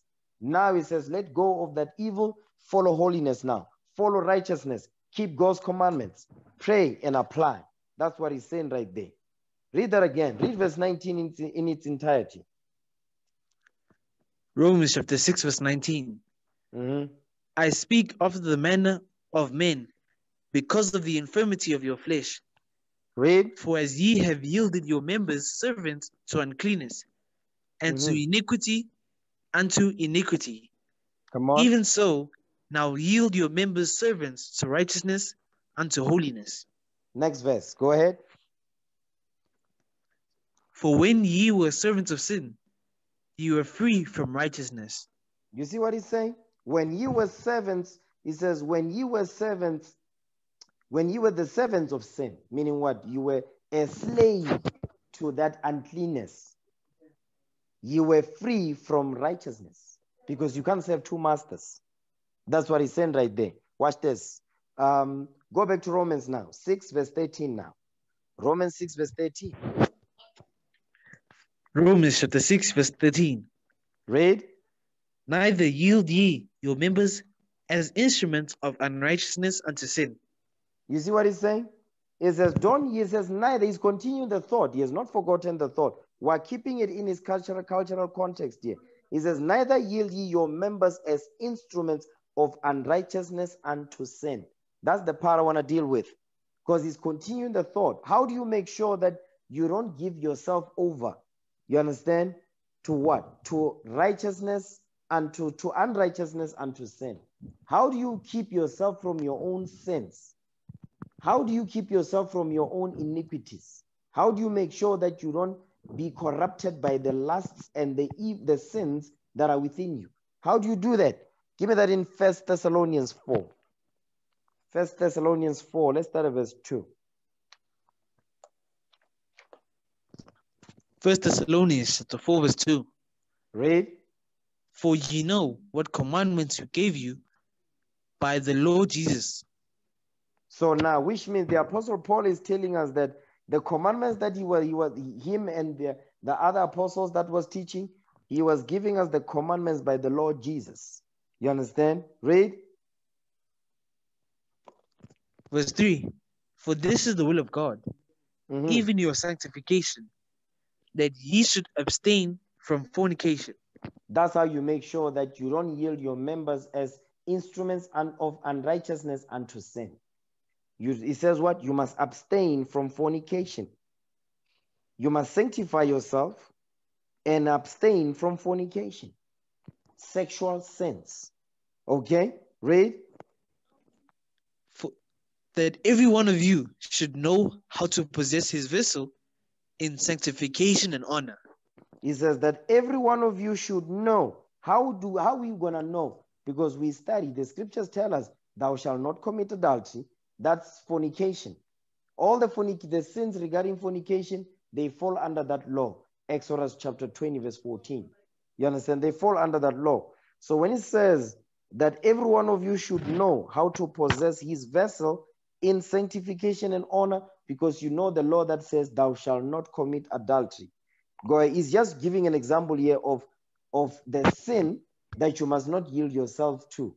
I'm just giving an example of fornication. Read. Not in the lust of concupiscence, even as the Gentiles which know not God. He says, do not yield your members, you understand, as instruments of unrighteousness, not in the lust of concupiscence, evil sexual desires and lusts, even as the Gentiles which know not God, meaning don't keep the commandments. So this is twofold. It's talk about the other nations and it's talk about northern kingdom that went into idolatry. Okay, watch this. Now jump down to verse 7. Verse 7. For God hath not called us unto uncleanness, but unto holiness. You see what he's saying? He says, God did not call us unto uncleanness, but unto holiness. The Lord didn't call us unto uncleanness. Okay? When we deal with sin, it's uncleanness, period. The laws of God is what make us holy, is what cleanses us. You understand? When we dabbling in sin, we are in the midst of uncleanness. We are saving those unclean demons. Okay? Watch this. Give me, we read it earlier, but I just want to touch it again. Now that you are fully aware, okay? Now that you know that you are not supposed to, you're supposed to yield your members as instruments, you're not supposed to yield your members as instruments of unrighteousness unto sin. Guess what you must do? Give me that in, go back to Ecclesiasticus, okay? Sirach 37. Sirach 37 and verse, you know what? Let me see if I want to go there. Give me 2nd Ezra 16. It's not in my notes, but I think I'll use this one. I'll come back to that one. 2nd Ezra chapter 16, verse 67. Watch this. 2nd Ezra chapter 16, verse 67. Go ahead. Behold, God himself is the judge. Fear him. Leave off from your sins. Leave and off from forget- your, hold on. Leave off from your sins, plural. Leave off from your sins, because we have sins that we are dealing with. Okay, go ahead. And forget your iniquities. Forget your iniquities, meaning what? When he says forget, meaning your mind must not be now on those sins or those uncleanness, the uncleanness that you used to be in. So because in order for you to make sure that your mind is not on that, remember it says the thought of foolishness is sin. The mind that muses upon many things. So when it says, leave off from your sins and forget your iniquities. To forget, where does that take place? In your mind. So which means that in order for you to forget, you must replace it with something else. The laws of God is what's supposed to replace your iniquities that you used to indulge in. The sins that you used to indulge in, guess what? The laws of God must replace that. That's how you forget. You understand? Read that again, verse 67. 2nd Ezra chapter 16, verse 67. Behold, God himself is the judge. Fear him. Leave off from your sins and forget your iniquities. Go ahead. To meddle no more with them forever. You see that part right So there? shall God. Hold on. To meddle no more with them forever. Don't meddle. It says, leave off from your sins, forget your iniquities, don't meddle no more with them. Don't meddle. Meaning don't play with them. You understand? Don't meddle with them. Read. So shall God lead you forth and deliver you from all trouble. The Lord will deliver you from that trouble, meaning from those sins, from those temptations. The Lord will surely deliver you. Okay? But in order for you to do this, you need to do what? Give me that. Go back. Now go to Sirach 37 now. Sirach 37 verse 27 again. Sirach 37 verse 27. Ecclesiastes 37 verse 27. My son, prove thy soul in thy life, and see what is evil for it, and give not that unto it. He says, prove your soul in your life. Examine yourself. Once you examine yourself, you're going to prove your soul. How? By discovering what is good and or what is evil for it. And you're going to choose what is good and reject what is evil for your soul. Next verse. For all things are not profitable for all men. Neither hath every soul pleasure in everything. You see that thing? It says, for all things are not profitable for all men. Neither hath every soul pleasure in everything. Meaning what? You might be dealing with pornography. That's your demon that keeps coming back over and over. The other brother is dealing with bearing false witness. That's his demon. It keeps coming back over, and he always finds himself in that situation. So on and so forth. Meaning, so not everybody is going to deal with the same thing. It doesn't mean that we're not going to deal with similar things. Yeah, we will. But there are some sins that are different from others based on the individual, based on the demon that has jumped on them. You understand? Or the demon that they have been dealing with in the world. And there's in the truth, in the beginning, it seemed like, I have this on lock. It's easy. But as time goes, the path is getting narrower and narrower. The cross is getting heavier and heavier. Why? Because that's the nature of the beast. You understand? That's the condition of the battle. Let me say that. Okay? So that's why it says, for all things are not profitable for all men. Neither hath every soul pleasure in everything. So whatever pleasures that you have, those these are things that I indulge in, and they are not good for my soul. For the sister, another sister will say, me, I struggle with such and such. Another one will say, me, I struggle with this thing. You understand? The things that the lusts will be different, but you must prove your soul, you understand, to see what is evil for it. Okay, watch this. Give me Sirach 18 verse 30. Ecclesiasticus chapter 18, to make sure that you don't go after them things. Ecclesiasticus chapter 18 verse 30. Read. Go not after thy lusts, but refrain thyself from thine appetites. That's the same. Do you see the appetites, the pleasures that we read in Sirach 37 verse 28? So it says, go not after thy lust. Remember, go back to Romans 6 verse 12 again, so we don't lose the thought. Romans 6 verse 12. Go back there. Romans chapter 6 verse 12. Read. Let not sin therefore reign in your mortal body, that ye should obey it in the lust thereof. That ye should obey it in the lusts thereof. So go back to Sirach 18 verse 30 again. Ecclesiasticus chapter 18 verse 30. Read. Go not after thy lusts, but refrain thyself from thine appetites. But refrain thyself from thine appetite. So don't go after your lusts. That's why it says that you should obey it in the lust thereof. Obeying sin, obeying that sin in the day of your lust, because that's your appetites. Those are the pleasures that we read in Sirach 37:28. You understand? So these appetites, these are the pleasures. This says refrain thyself, meaning abstain. Abstain from the sins that you know they are evil for your soul. You understand? Go ahead. Verse 31. Sirach 18 verse 31. Ecclesiasticus chapter 18 verse 31. If thou givest thy soul the desires that please her, she will make thee a laughing stock to thine enemies that malign thee. So now it says, if thou givest thy soul the desires that please her.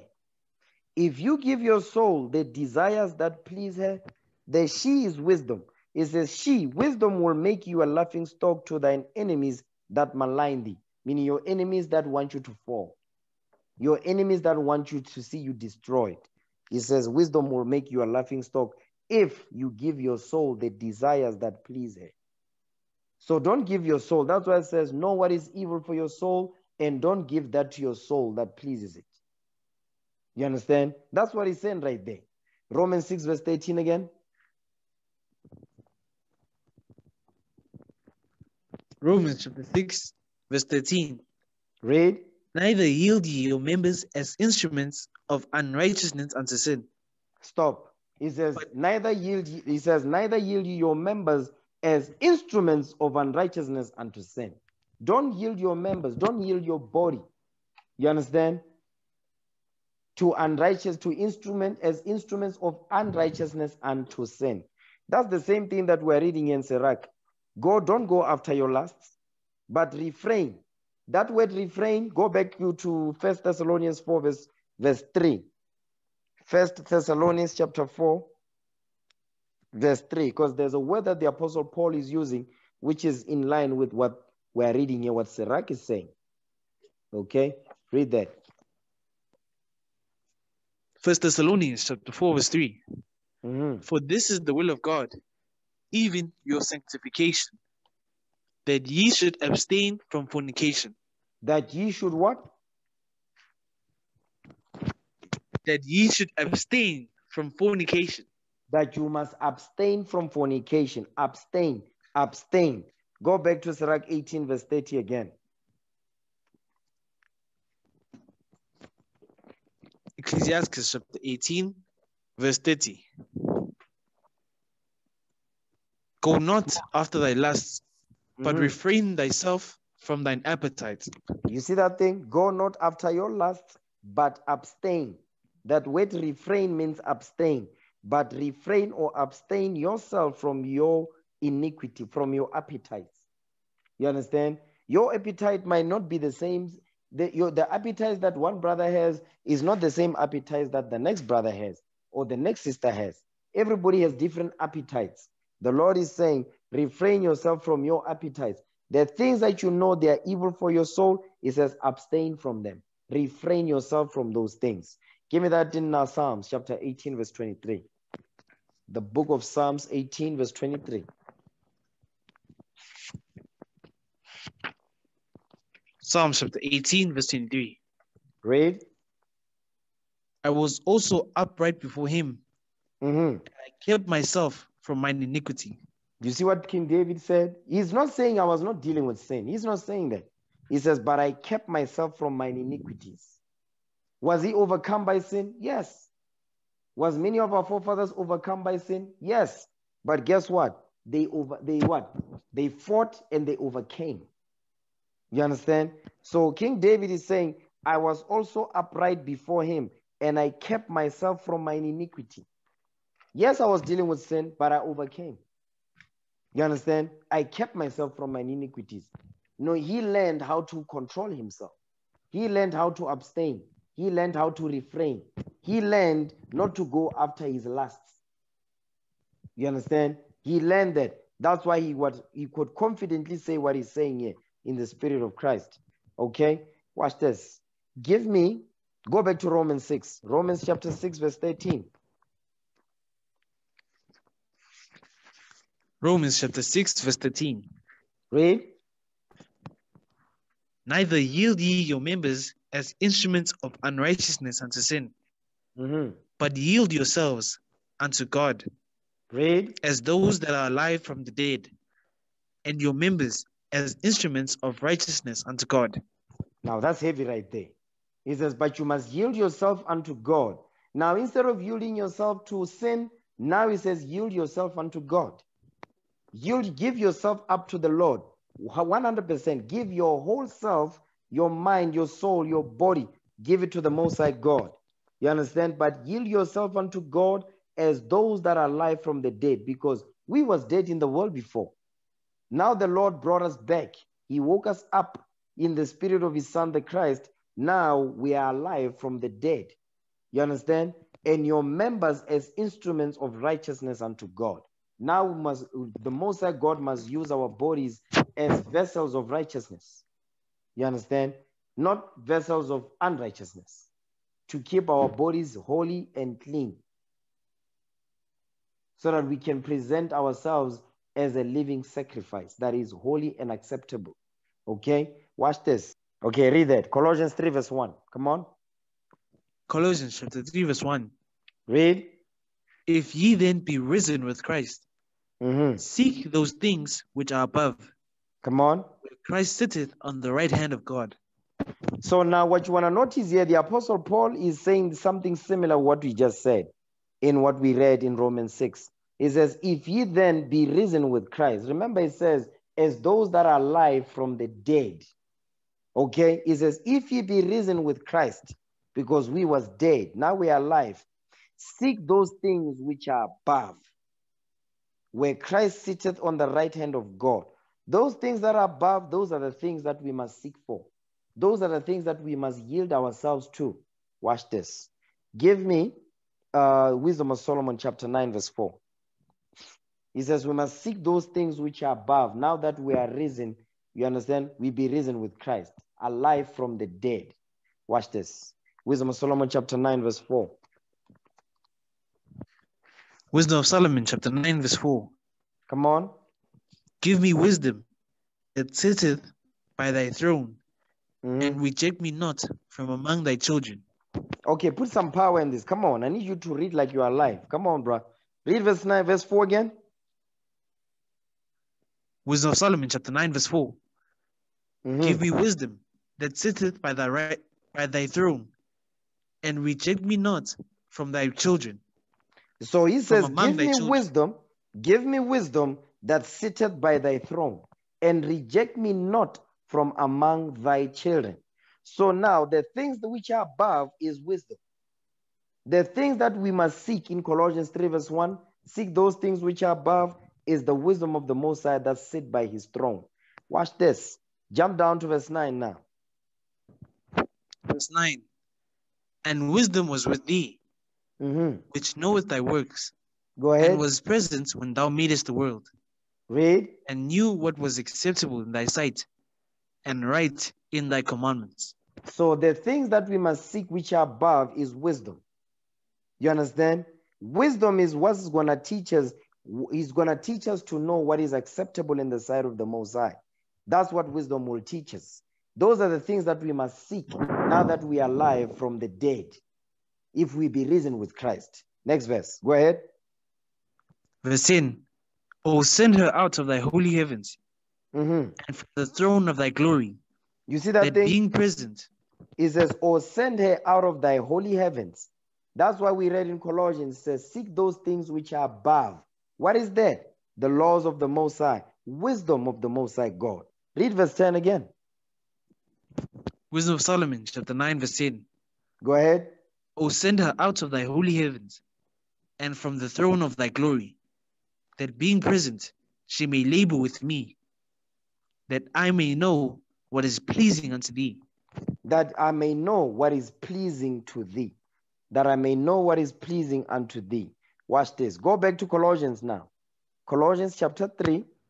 You know what? Before you get me there, before you go back to Colossians, give me James, okay? James chapter 3, verse 17.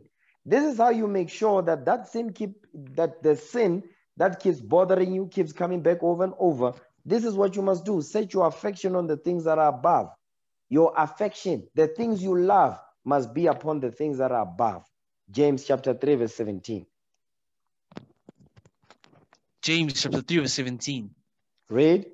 But the wisdom that is from above is first pure, then peaceable, gentle, and easy to be entreated, full of mercy and good fruit, without partiality and without hypocrisy.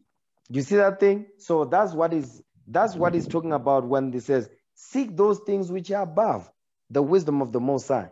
It says, wisdom that is from above is first pure, then peaceable, gentle and easy to be entreated, full of mercy and good fruits, without partiality and without hypocrisy. Next verse. And the fruit of righteousness is sown in peace of them that make peace.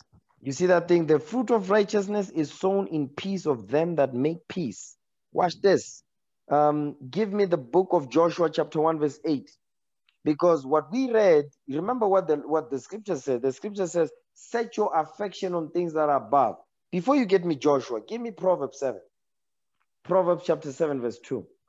It says, set your affection on things that are above.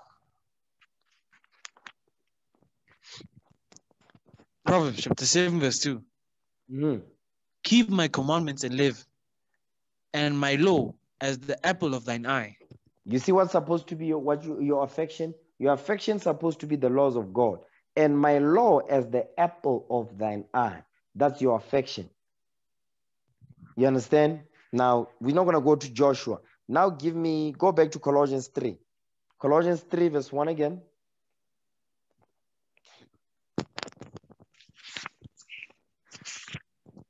Colossians chapter 3 verse 1. Read. If ye then be risen with Christ, seek those things which are above. Come on. Where Christ sitteth on the right hand of God. Come on. Set your affection on things above, not on things on the earth. You see what he's saying? Set your affection on things above. We know what is above. Wisdom that sitteth by the throne of the majesty on high. You understand? The Spirit of Christ, the Spirit of wisdom. It says, set your things on things that are above, not on things on the earth. Because of what? The things that are upon the earth is what? The evil stuff. The fornications, the lusts, the deceit, the malice, the bitterness, whatever. All things evil, they are upon this earth. The earth rejoices. The people upon this earth, that's where their affection is. Their affection is not upon the things that are above. Their affections are upon the things that are upon this earth. They don't care about the Bible. You understand? Watch this. Give me the book. Give me the book of Luke. Okay? Because this is what you now know. You know that if you keep the commandments of the Most High, you set your affection on things that are above. You don't go after your lust. You are preventing what? You don't yield yourself you don't yield your body as an instrument of uncleanness. You don't serve the demon, the unclean demons. You don't serve those. The way you do it, you keep yourself from your iniquities. Okay? Your affection, the things you love must be what is written in the scripts. The laws of God. You must love the Most High. Okay? Luke chapter 4 verse 1. Luke chapter 4 verse 1. Read. And Jesus, being full of the Holy Ghost, returned from Jordan and was led by the Spirit into the wilderness. Go ahead. Being 40 days tempted of the devil. And in those days he did eat nothing. And when they were ended, he afterward hungered. So now Christ was tempted because what was he doing? It says, being 40 days tempted of the devil, in those days he did eat nothing. He was fasting. The devil came, he tempted Christ. Now watch this. The devil will tempt you. You understand? He will do that. The Lord doesn't tempt you. The devil does. Now watch this. Keep going. Verse 3. Verse 3. And the devil said unto him, If thou be the Son of God, command this stone that it be made bread. You see what he's doing? He's testing him. Okay, watch this. Go ahead. And Jesus answered him, saying, It is written, that man shall not live by bread alone, but by every word of God. But by every word of God. Man shall not live by bread alone, but by every word of God. So when Christ was fasting for those 40 days, 40 nights, yes, he was feeding his spirit. He was feeding his soul. That's what he was doing. He was not feeding his flesh, but he feeding his spirit. Because he needed to feed his spirit because of the trial that was coming before him. Meaning what? To die for the 12 tribes of Israel. You understand? And remember, he saw it all. He saw how he was going to die, how he was going to be crucified, the level of pain that he was going to go through for the 12 tribes of Israel, and he must enjoy it. He saw it all. That's why he did this, to prepare for the trial that's coming. You understand? This is heavy stuff right here. Okay? Next verse. Read. And the devil, taking him up into an high mountain, showed unto him all the kingdoms of the world in a moment of time. In the blink of an eye. So this is the temptation now. Power and the glory of kingdoms. Read. And the devil said unto him, All this power will I give thee, and the glory of them, for that is delivered unto me, and whomsoever I will give it. And to whomsoever I will give it. So it says, I've got the power, and I'll deliver this power to whomsoever I will. But there's one condition. Read. If thou therefore wilt worship me, all shall be thine. You see that thing? This is the stipulation. If you worship me, I'm going to give you all the kingdoms and the glory of them. So what was Christ doing? Christ was rightly dividing the word, precept upon precept, to make sure that he does not what? The devil is not going to trick him in any way. But he was tempted by the devil. You understand? Watch this. Give me the book of 1 Corinthians 15 verse 31. You know what? Jump down to verse 13. Before we get to 1 Corinthians, jump down to verse 13. Luke 4 verse 13. Luke chapter 4 verse 13. Read. And when the devil had ended all the temptation, he departed from him for a season. You see that part right there? He says, when the devil had ended all the temptation, he departed from him for a season. It was only for a season. What is he telling you? I'm going to be back. So while the devil is gone, there's no temptation. Your job is to prepare yourself for the next fight. That's the job. Because it's letting you know right there, I'm going to return. So when this sin that keeps coming back over and over is because when the devil leaves, you don't prepare yourself for the next fight. So when he comes, he always knocks you out all the time. So we must what? In order for us to see it coming, we must meditate on the laws of God. We have to. It's not a suggestion. We must meditate. Because our forefathers meditated upon the laws of God. Okay, give me that in Genesis 24. We must meditate on God's laws so that our mind don't muse upon many things. The reason why we always get knocked out of the ring in the first round is because we are not meditating on God's commandments. Give me Genesis 24 and verse 63. Genesis 24, 63. Genesis chapter 24, verse 63. Mm-hmm. And Isaac went out to meditate in the field at the eventide. In the evening, read. And he lifted up his eyes and saw, and behold, the camels were coming. So our forefather Isaac, he went into the field. You understand? When the sun is about to go down and all of that. Yeah, so at that point, he went to meditate. Just to be alone with his thoughts in the presence of the Most High. He meditated on God's commandments. He meditated on God's laws. You understand? Why? So that his mind can muse upon God's laws. You understand? So that's why it's to set your affection on things that are above. That's why alone time is needed. You need that alone time when there's no quiet, everybody's quiet. You understand? When there's no noise, you meditate on God's commandment. Why? Because you're preparing your soul for temptation. Because you know the temptation is seasonal. Every season the devil will come and will tempt you, will come with something different. Don't always be expecting, or no, he's always going, no. He will come with something different. Okay, but it's always related. But he always comes with something different. So meditation is key. Okay, you must meditate. So your mind can be filled with that. Your mind, so you can replace the old evil and wicked thoughts, you replace them with God's laws because you meditate upon the laws of God. Okay? 1 Corinthians 15, verse 31. 1 Corinthians chapter 15, verse 31. Come on. I protest by your rejoicing, which I have in Christ Jesus our Lord. I die daily. You see what the Apostle Paul is saying? He says, I protest by your rejoicing.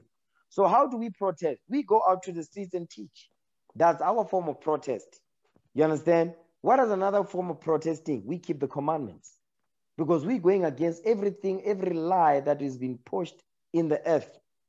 When we keep God's commandments, that's a form of protest. Righteous protest. Okay? We are protesting righteously.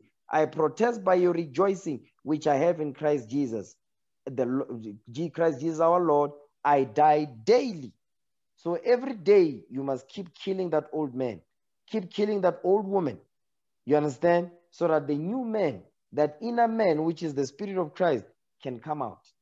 You understand? And be the dominant, be the dominant force in your life. You understand? And that takes work. That doesn't land on your lap. That takes work. It takes experience, takes time, takes application, trial and error until you get it right. Okay? Watch this. Give me the book of Ephesians now. Give me Ephesians. No. Give me 2 Corinthians 12, verse 7. Let's read that real quick. 2 Corinthians 12. We'll go to Ephesians in a second. 2 Corinthians 12 and verse 7. Because the Apostle Paul, he also was dealing with something that, it didn't go away. Okay? He was dealing with it. You understand? He begged the Lord 3 times for this thing. The Lord said, no. Watch this. 2 Corinthians 12, verse 7. 2 Corinthians chapter 12, verse 7. Mm-hmm. And lest I should be exalted above measure through the abundance of the revelations, there was given to me a thorn in the flesh, the messenger of Satan, to buffet me, lest I should be exalted above measure. So now, the reason why the Lord did this thing, it doesn't mean the Apostle Paul didn't overcome this thing. No, but it was that thorn in the flesh that was difficult to just overcome it like that, like boom. You know, meaning it was hard to get rid of.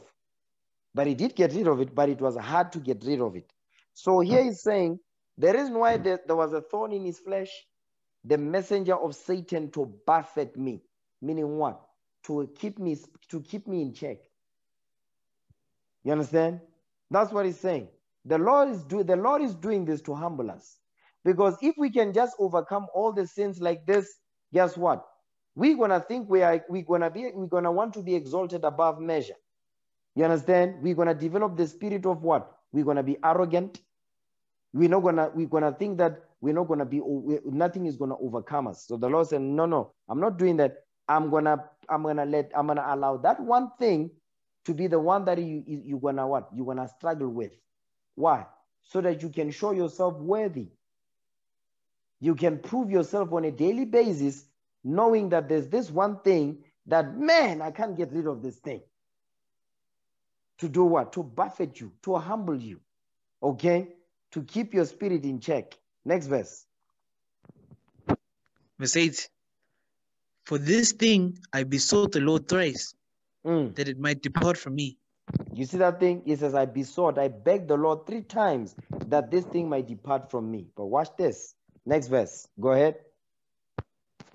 And he said unto me, my grace is sufficient for thee, for my strength is made perfect in weakness. Read. Most gladly, therefore, will I rather glory in my infirmities, that the power of Christ may rest upon me. You see what he's saying? It says, my grace is sufficient for thee. My strength is made perfect in weakness.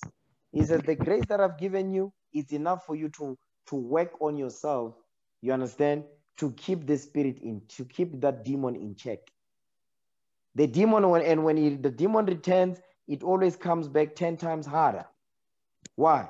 To keep you in check, so that you know that the Lord is the only one that can help me get over this thing. I'm not going to do it on my own. The Lord is the only one, meaning what? You must always know the Lord is the one that is in control. That is to keep us in check, to always remember, give praise to the Lord always. And that we know that the only way that I'm going to overcome this is through the Lord. I'm not going to do it on my own. That's what the Lord wants to teach us. Next verse. Go ahead. Therefore, I take pleasure in infirmities, and reproaches, in necessities, in persecutions, in distresses, for Christ's sake. For when I am weak, then am I strong. You see what it's saying? It says it says, I take pleasure in infirmities. You understand? In reproaches, in necessities, meaning what? When I need things, food, shelter, whatever. In persecutions, I'm going to be persecuted. You understand? Our forefathers were locked in prisons. They were thrown in jails and so forth. In distresses for Christ's sake. For when I'm weak, then am I strong. Because that weakness, you being weak, the Lord is the one that you really have to rely on the Most High. Because the Lord knows how Israel is. Israel, I mean, remember, if you look at Gideon's army, okay, there were 22,000 men. After the Lord did the filtering process, how many men was left? 300. Because the Lord says in the book of Judges, chapter 7, he says, if I allow all Israel, these 22,000 men, to go out there and conquer their enemies, they're not going to give glory unto me. They're going to say, they did this. So for me to prevent that, I'm going to filter, and I'm going to be left with 300, and I'm going to deliver these nations into your hands with the 300 men. That's it. Now, that's some heavy stuff right there.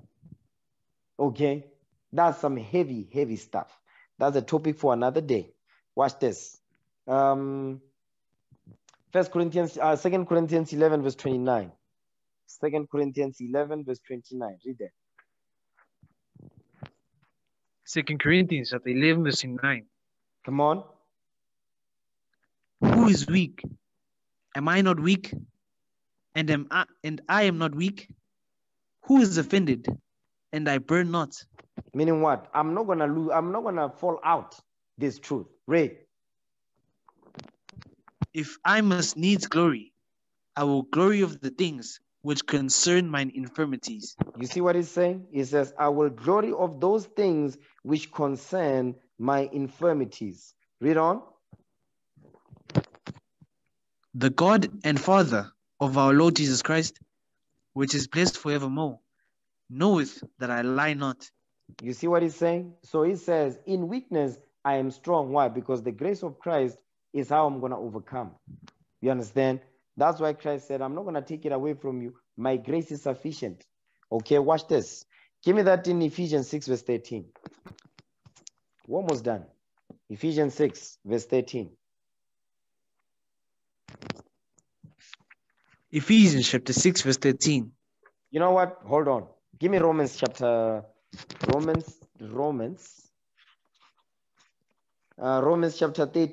and verse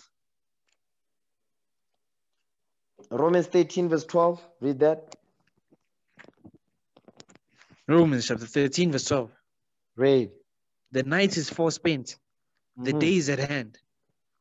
Let us therefore cast off the works of darkness, and let us put on the armor of light. Let us put on the armor of light. We cast off the works of darkness, meaning the works of sin, the works of the flesh. And what? And let us put on the armor of light. Now watch this. Ephesians 6 verse 13. This is how you put on the armor of light. Okay? You cast off the works of darkness. You put on the armor of light. Watch this. Ephesians 6 verse 13. Read that. Ephesians chapter 6, verse 13. Wherefore, take unto you the whole armor of God. You see that thing? The whole armor, hold on, the whole armor of God is the Bible. The whole armor of God is this Bible. Read. That ye may be able to withstand the evil day, in the evil day, and having done all, to stand. You see what he's saying? He says, put on the whole armor, meaning the whole Bible, study. You understand? And apply that which you study, that ye may be able to withstand in the evil day, in the day of your trial, and having done all to stand. Because if you have to sit down and examine yourself, be real with yourself, and say, have I done all to stand have I done all to stand against this sin that I'm in? If the answer is no, you need to study. You need to do, and the answer must always be no, because that will push you to do better. Okay, go ahead. Stand therefore, having your loins girt with the truth. With truth. No. Okay, come on, read it right. Read it right. Verse 14 again. Ephesians chapter 6, verse 14. Stand therefore, having your loins girt about with truth, and having on the breastplate of righteousness. You see what he's saying? He says, stand therefore, having your loins girt about with truth, and having on the breastplate of righteousness, the laws of God. Read. And your feet shod with the preparation of the gospel of peace. The gospel of peace is the gospel of our salvation, the gospel of our deliverance from captivity. Read. Above all, taking the shield of faith. The shield of faith, no guns, no knives, no nothing. The shield of faith. Read. Wherewith ye shall be able to quench all the fiery darts of the wicked. So that you can be able to quench all the fiery darts of the wicked, the trial, the temptations, the afflictions, the tricks. You understand? The snares that are laid up privily for us. You must be able to overcome with the shield of faith. Read. And take the helmet of salvation. The helmet of salvation. Watch this. Give me that in the book of Psalms, okay? Psalms 160. Let me see. No, Psalms chapter 140. I believe that's what I want. Okay, Psalms chapter 140 and verse 7. Psalms 140 verse 7. Listen to what he says here. It says, above all, taking the shield of faith, wherewith ye shall be able to quench all the fiery darts of the wicked, and take the helmet of salvation. Watch this. Psalms 140 verse 7. Read that. Psalms chapter 140 verse 7. Go ahead.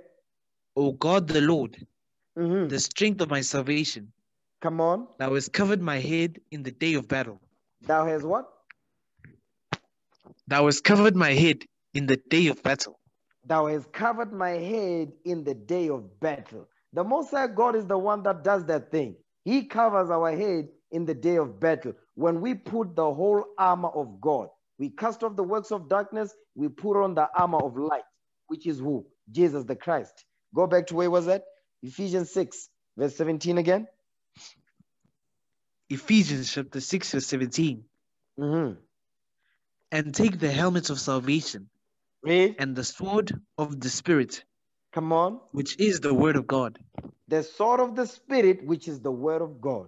The sword of the Spirit, which is the word of God. Next verse. Go ahead. Watch this. Praying always with all prayer and supplication in the Spirit, You see that thing? That's the and one. watching thereunto. Hold on. Wait. Praying always with all prayer and supplication in the Spirit. We must pray, brothers and sisters. You must send the prayers up. Father, I'm struggling. Help me. You must pray to the Lord. You must seek to the Lord, the Most High God, to give you strength to overcome. A lot of you don't pray enough. You must pray. Pray to the Most High. You wake up throughout the day. Listen, I'm struggling. Father, help me with this thing. You understand? I'm being overcome. I'm getting knocked out all the time. Help me to overcome. You must pray. Prayer, listen, prayer is the key. You must pray to the Most High. You understand? That's how we communicate with the Father. We must pray. Apply what is written. Pray to the Lord to help you to overcome this thing. Read again. Ephesians chapter 6, verse 18. Mm-hmm. Praying always with all prayer and supplication in the Spirit, Read. and watching thereunto with all perseverance and supplication for all saints. You see what it's saying? It says watching. Remember, it says pray it says watch as well as pray, that ye enter not into temptation. So it says watching thereunto with all perseverance and supplication for all saints, meaning for all 12 tribes. That's the mindset we all must have. You understand? Give me Wisdom of Solomon now, chapter 5, verse 15. Wisdom of Solomon, chapter 5, verse 15. Read that. Wisdom of Solomon chapter 5, verse 15. Read. But the righteous live forevermore. Their reward also is with the Lord, and the care of them is with the Most High. Okay, put some power in this thing. Come on, verse 15 again. Wisdom of Solomon chapter 5, verse 15. Come on. But the righteous live forevermore. The righteous Their will reward. live forever. The righteous will live forever. That's what we read in Revelation 22, verse 14. Okay, in Genesis chapter 3, verse 22. Eat the tree of life and live forever. Read. Their reward also is with the Lord, Mm-hmm. and the care of them is with the Most High.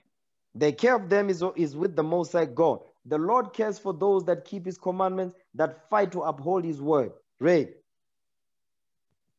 Therefore shall they receive a glorious kingdom Mm. and a beautiful crown from the Lord's hand. Read. For with his right hand shall he cover them, and with his arm shall he protect them. You see what he's saying? He says, therefore shall they receive a glorious kingdom. Meaning what? The glorious kingdom that will be established upon this earth. Thy kingdom come, thy will be done in earth as it is in heaven. A beautiful crown from the Lord's hand. Give me the book of 2 Timothy chapter 4, verse 7. A beautiful crown from the Lord's hand. 2 Timothy chapter 4. 2 Timothy chapter 4 and verse 7. Read what you got. 2 Timothy chapter 4, verse 7. Come on. I have fought a good fight. Mm. I have finished my course. I have finished my kept course. the faith. I have kept the faith until the end. You understand? Read.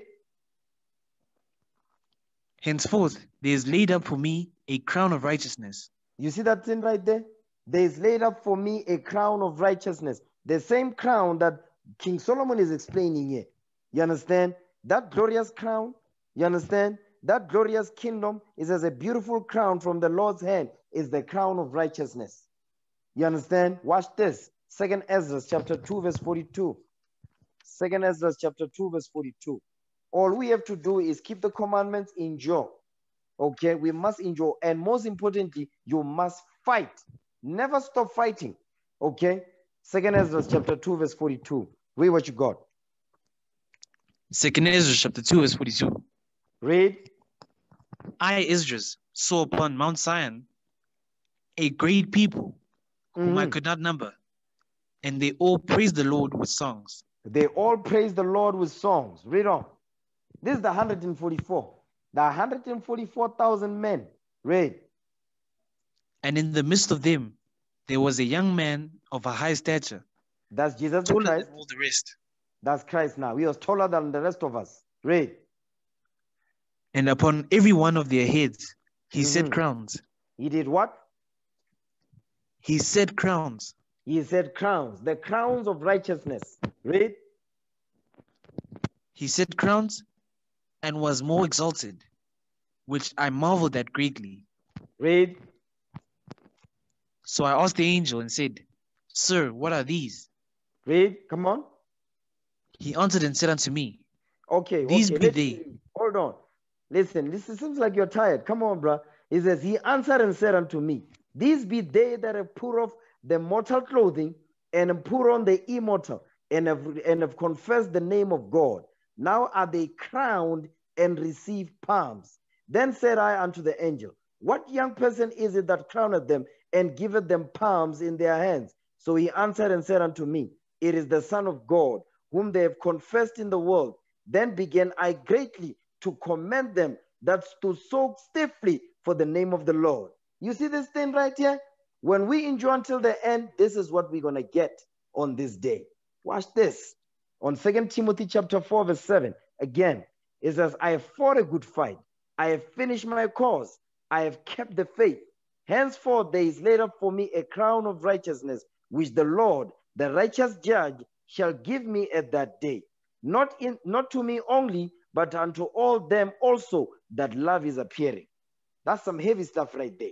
So when you keep God's commandments, you endure until the end, you understand that the trials and the temptations are seasonal. Guess what you do? You prepare for the next fight. You put on the whole armor.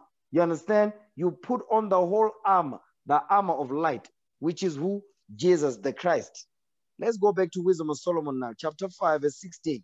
Therefore shall they receive a glorious kingdom and a beautiful crown from the Lord's hand.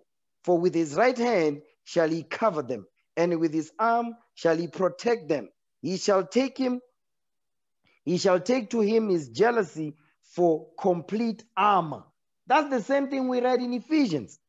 You understand? He says, because his jealousy is what? What they are doing against us, the evils that they are planning and plotting against us, the evils they are doing to us and our children. The Lord says, ye shall take to him his jealousy for complete armor, and make the creature his weapon for the revenge of his enemies. He shall put on righteousness as a breastplate. That's the same thing we read. You understand? And the true judgment instead of an helmet. That's what we read in Psalms 140. He shall take holiness for an invincible shield, the shield of faith. Okay? His severe wrath shall be sharpened for a sword, the sword of the Spirit, which is the word of God. And the world shall fight with him against the unwise. Then shall the right aiming thunderbolts, that's the missiles, go abroad. And from the clouds, as from a well-drawn bow, shall they fly to the mark, meaning they are not going to miss. You see this thing? This is when we keep God's commandments. This is how you make sure that sin does not reign in your mortal body, because this is the reward you're going to get. So we must always keep the reward in mind. And once we understand the reward, this is what we're going to get. The journey in between is what we must focus on, because we know we're going to receive the crown of righteousness if we endure until the end. Okay, I'm going to end the class right here. So we break bread in the name of our Lord, in the honor of our Lord and Savior, Jesus the Christ. Okay. For I have received of the Lord that which also I delivered unto you, that the Lord Jesus, the same night in which he was betrayed, took bread. And when he had given thanks, he brake it and said, Take, eat. This is my body, which is broken for you. This do in remembrance of me. After the same manner also, he took the cup when he had supped, saying, This cup is the New Testament in my blood. This do ye, as oft as ye drink it, in remembrance of me. For as often as ye eat this bread and drink this cup, ye do show the Lord's death till he come. Wherefore, whosoever shall eat this bread and drink this cup of the Lord unworthily shall be guilty of the body and blood of the Lord. But let a man examine himself, and so let him eat of that bread and drink of that cup. For he that eateth and drinketh unworthily eateth and drinketh damnation to himself, not discerning the Lord's body. For this cause many are weak and sickly among you, and many sleep. In the name of our Lord and Savior Jesus Christ, we pray. Amen. Let's give the Most High hand for that thing. Oh, please.